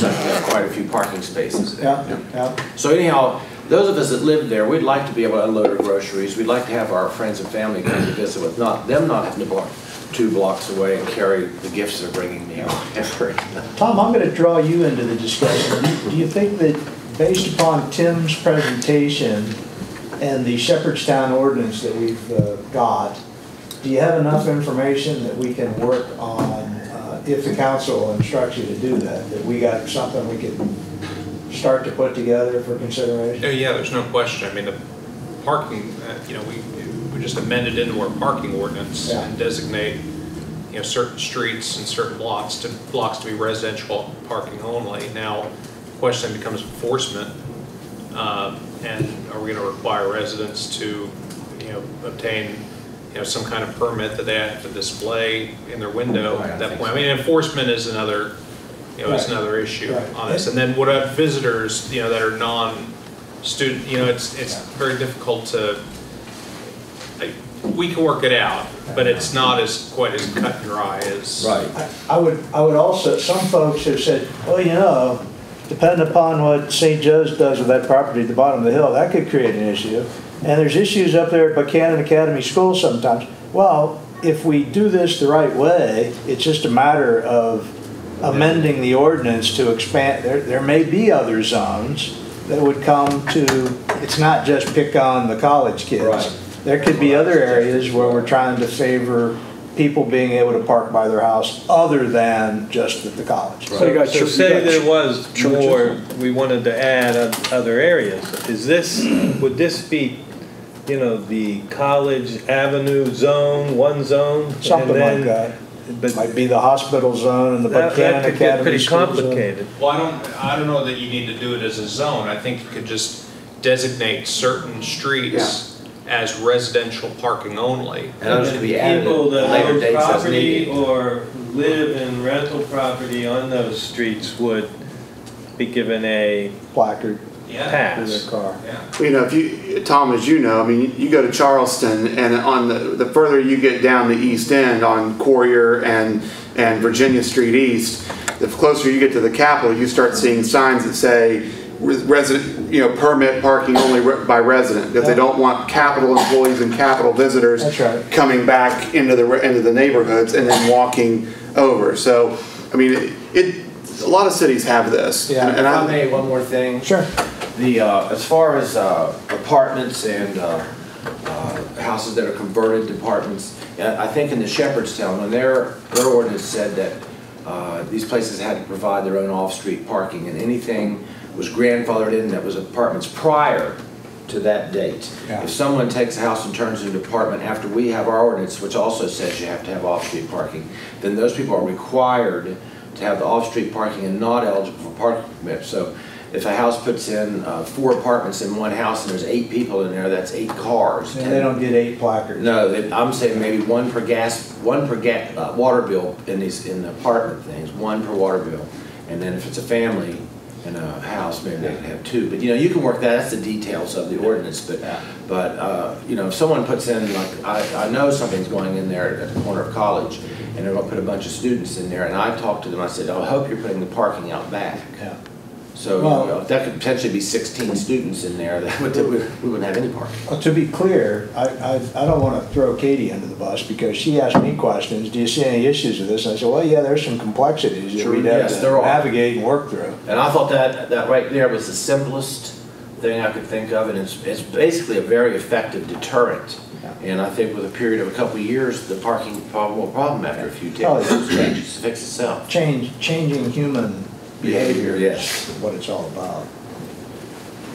Okay, so we have a motion and a second, and we've had plenty of discussion. Is there any further discussion on the motions? I just would like to thank him for the research and for bringing this to us because, I mean, it makes sense to me. So to clarify, the motion is to allow the city attorney to begin drafting the ordinance. Yeah, we're not doing anything tonight other than authorizing the drafting of an ordinance, which will give us another month to think about it. Right. And Tom will come back in the next couple of meetings with something, and we'll hash it out. Mike? I'd just like to add that we're talking, it's like 9 months long, Monday to Friday, 8 to 5. It's a long period to go through that. Yeah, May, June, July is no problem. It's when they start coming back. Well, it looks like everybody else's neighborhood, But I often wondered, all those people that park there, and I think it's probably 50-50 students and staff. Yeah. Because I see a lot of people walking to the Welcome Center and walking to those houses on Meade Street across from the college. A lot of fraternity boys are doing it. Oh, yeah? Those guys drive from Kanawha Street down to the college. And I've often wondered, it's like, they probably left their house, they probably walked out of their house and got to their car real close to their house and drove here. And then when they go home, they park real close to their house again. I have seen students of mine that live in Camden Apartments get in their car in the back lot and drive to the baseball field. Now, these are student athletes. And, it's like, my God, that's a 2-block. I get it. I know what you're saying. I don't get it, but I mean, I understand their problem. I'm an old fuddy-duddy. I walked 1.5 miles when I was in college. And 5-foot snow drifts, up a hill, uphill both ways. In July. No coat hat. Without a pair of shoes. And you're the one that wants to drive a fire truck? Yeah. I'm still working on JB with that. We'll figure it out. We still have a motion on the table. If we don't have any further discussion, I'll call for the question. All those in favor of the motion signify by saying aye. Aye. Those opposed, like sign. Motion carries. Okay, takes us down to the last strategic matter. Can you guys believe this is on here? I think we should talk about, we have, and I will have Teresa send this to everyone. We have a couple of vacancies on historic landmarks. I am going to make a proposal at the July 5 meeting in the spirit of transparency. I am going to propose that we make some changes to our planning commission to reduce the number of commissioners from 15 to 9. And I also have some folks that I have tentatively gotten approval to nominate them for service on our planning commission. I also want to take our committee that Mary Albaugh has chaired for the past 1.5 years, which is our Veterans Affairs Committee, and I would like to make that a full-blown Veterans Affairs Council, and that some of the complaints that we've heard relative to things like what Larry Brown has raised with the Veterans wing of the cemetery.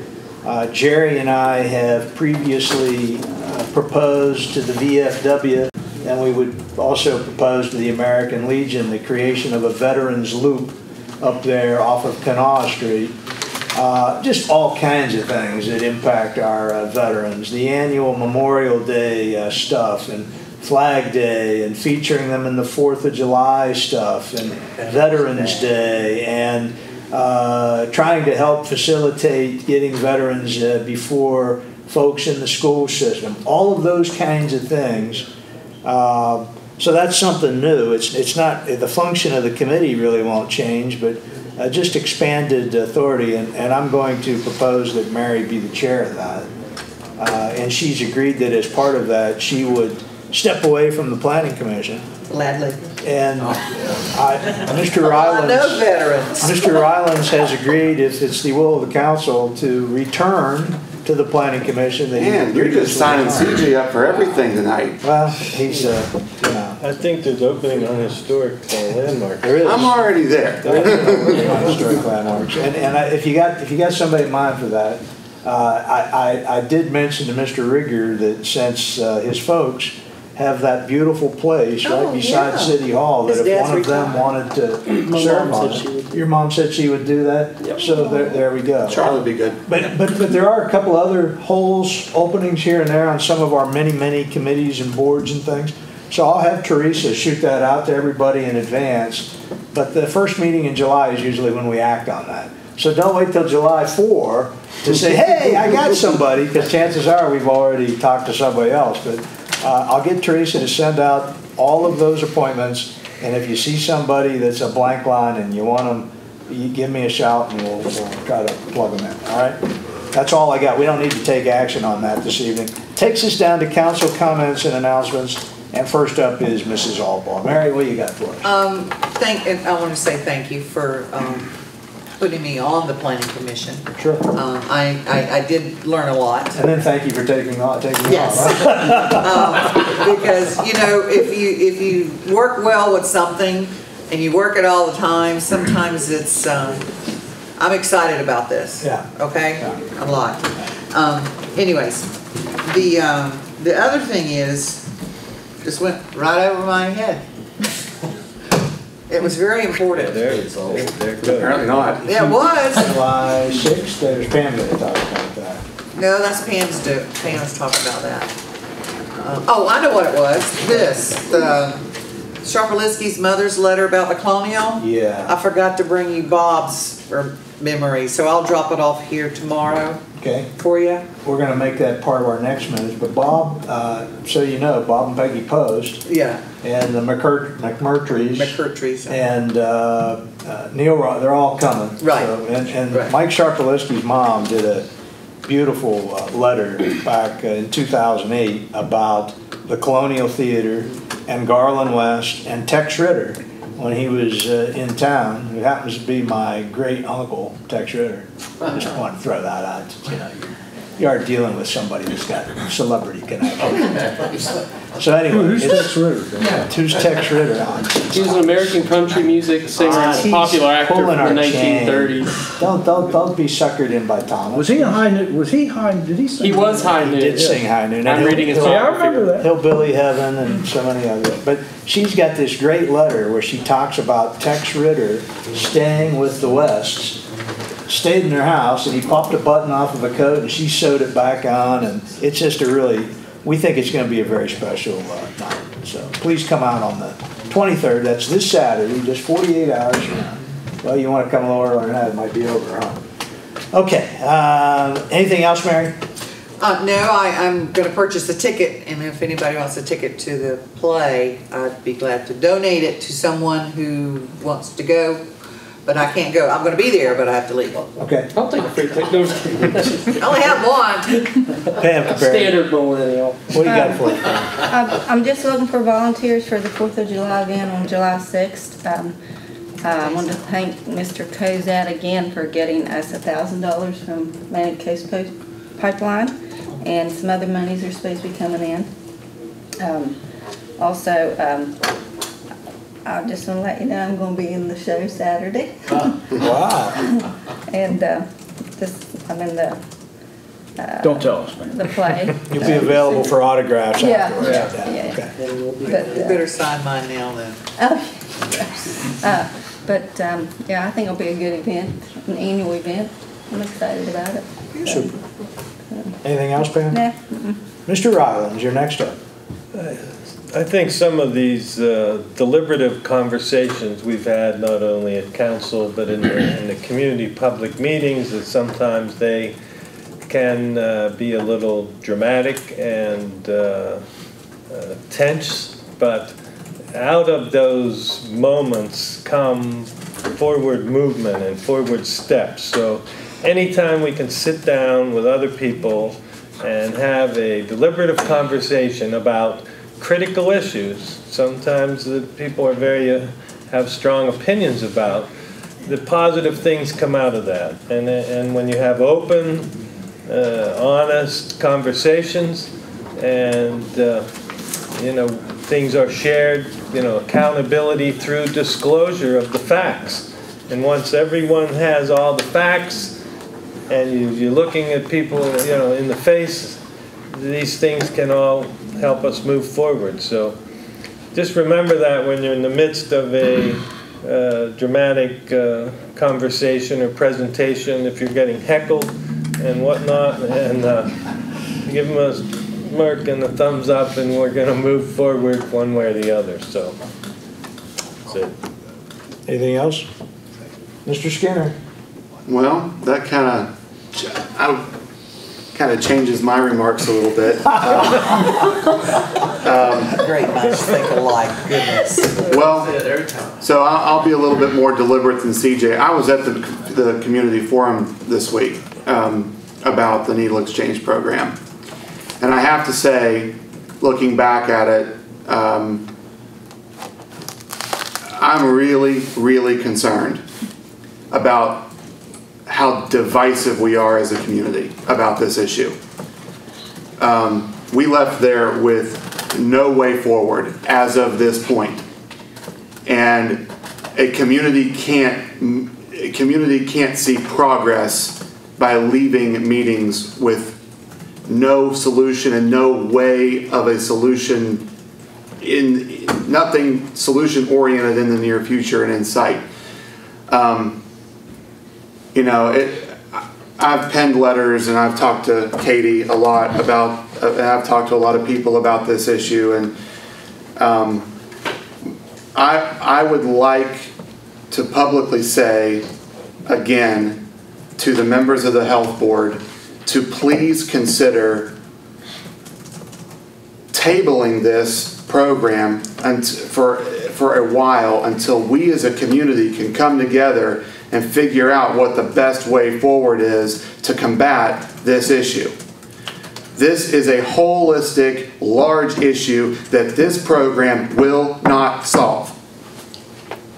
Substance abuse is a major issue, not only here, but in America.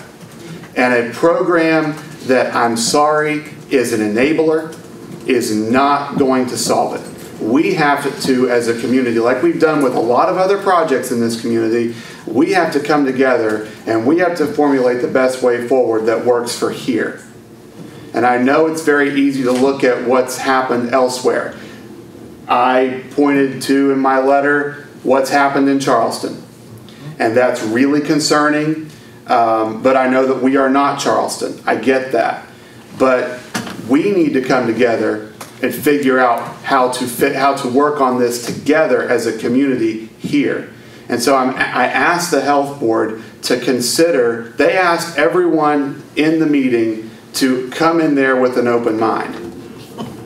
But my observation is that the health board equally did not have an open mind. No, they did not. And I believe that we need to all have an open mind, and we all need to listen to each other, and we need to, as CJ said, to consider the facts and make a decision collectively as a community, and this should not be shoved down our throats. Because right now it is. This was voted on in January, it was implemented in May, and we had a community forum in June. That's wrong. The transparency is not there, the information wasn't there, and therein lies the issue with why our community is so divided on this issue and how the tempers got out of hand. So that's what I have to say. I just want us as a community to look for a solution, not be fed a solution, and not be told what a solution is. Thank you. Mr. Thomas. Well, I endorse what Robbie said, and I think it was very unprofessional the way it was handled from the get-go. And David, you have talked about transparency and accountability. This was a failure, period. And if you talk about potential litigation, you know, there are probably people in this community that may litigate and ask for an overhaul for the whole system. I think it's unfortunate. I think they ought to table it and come back to the community with open minds. And I could say some more things, but I won't.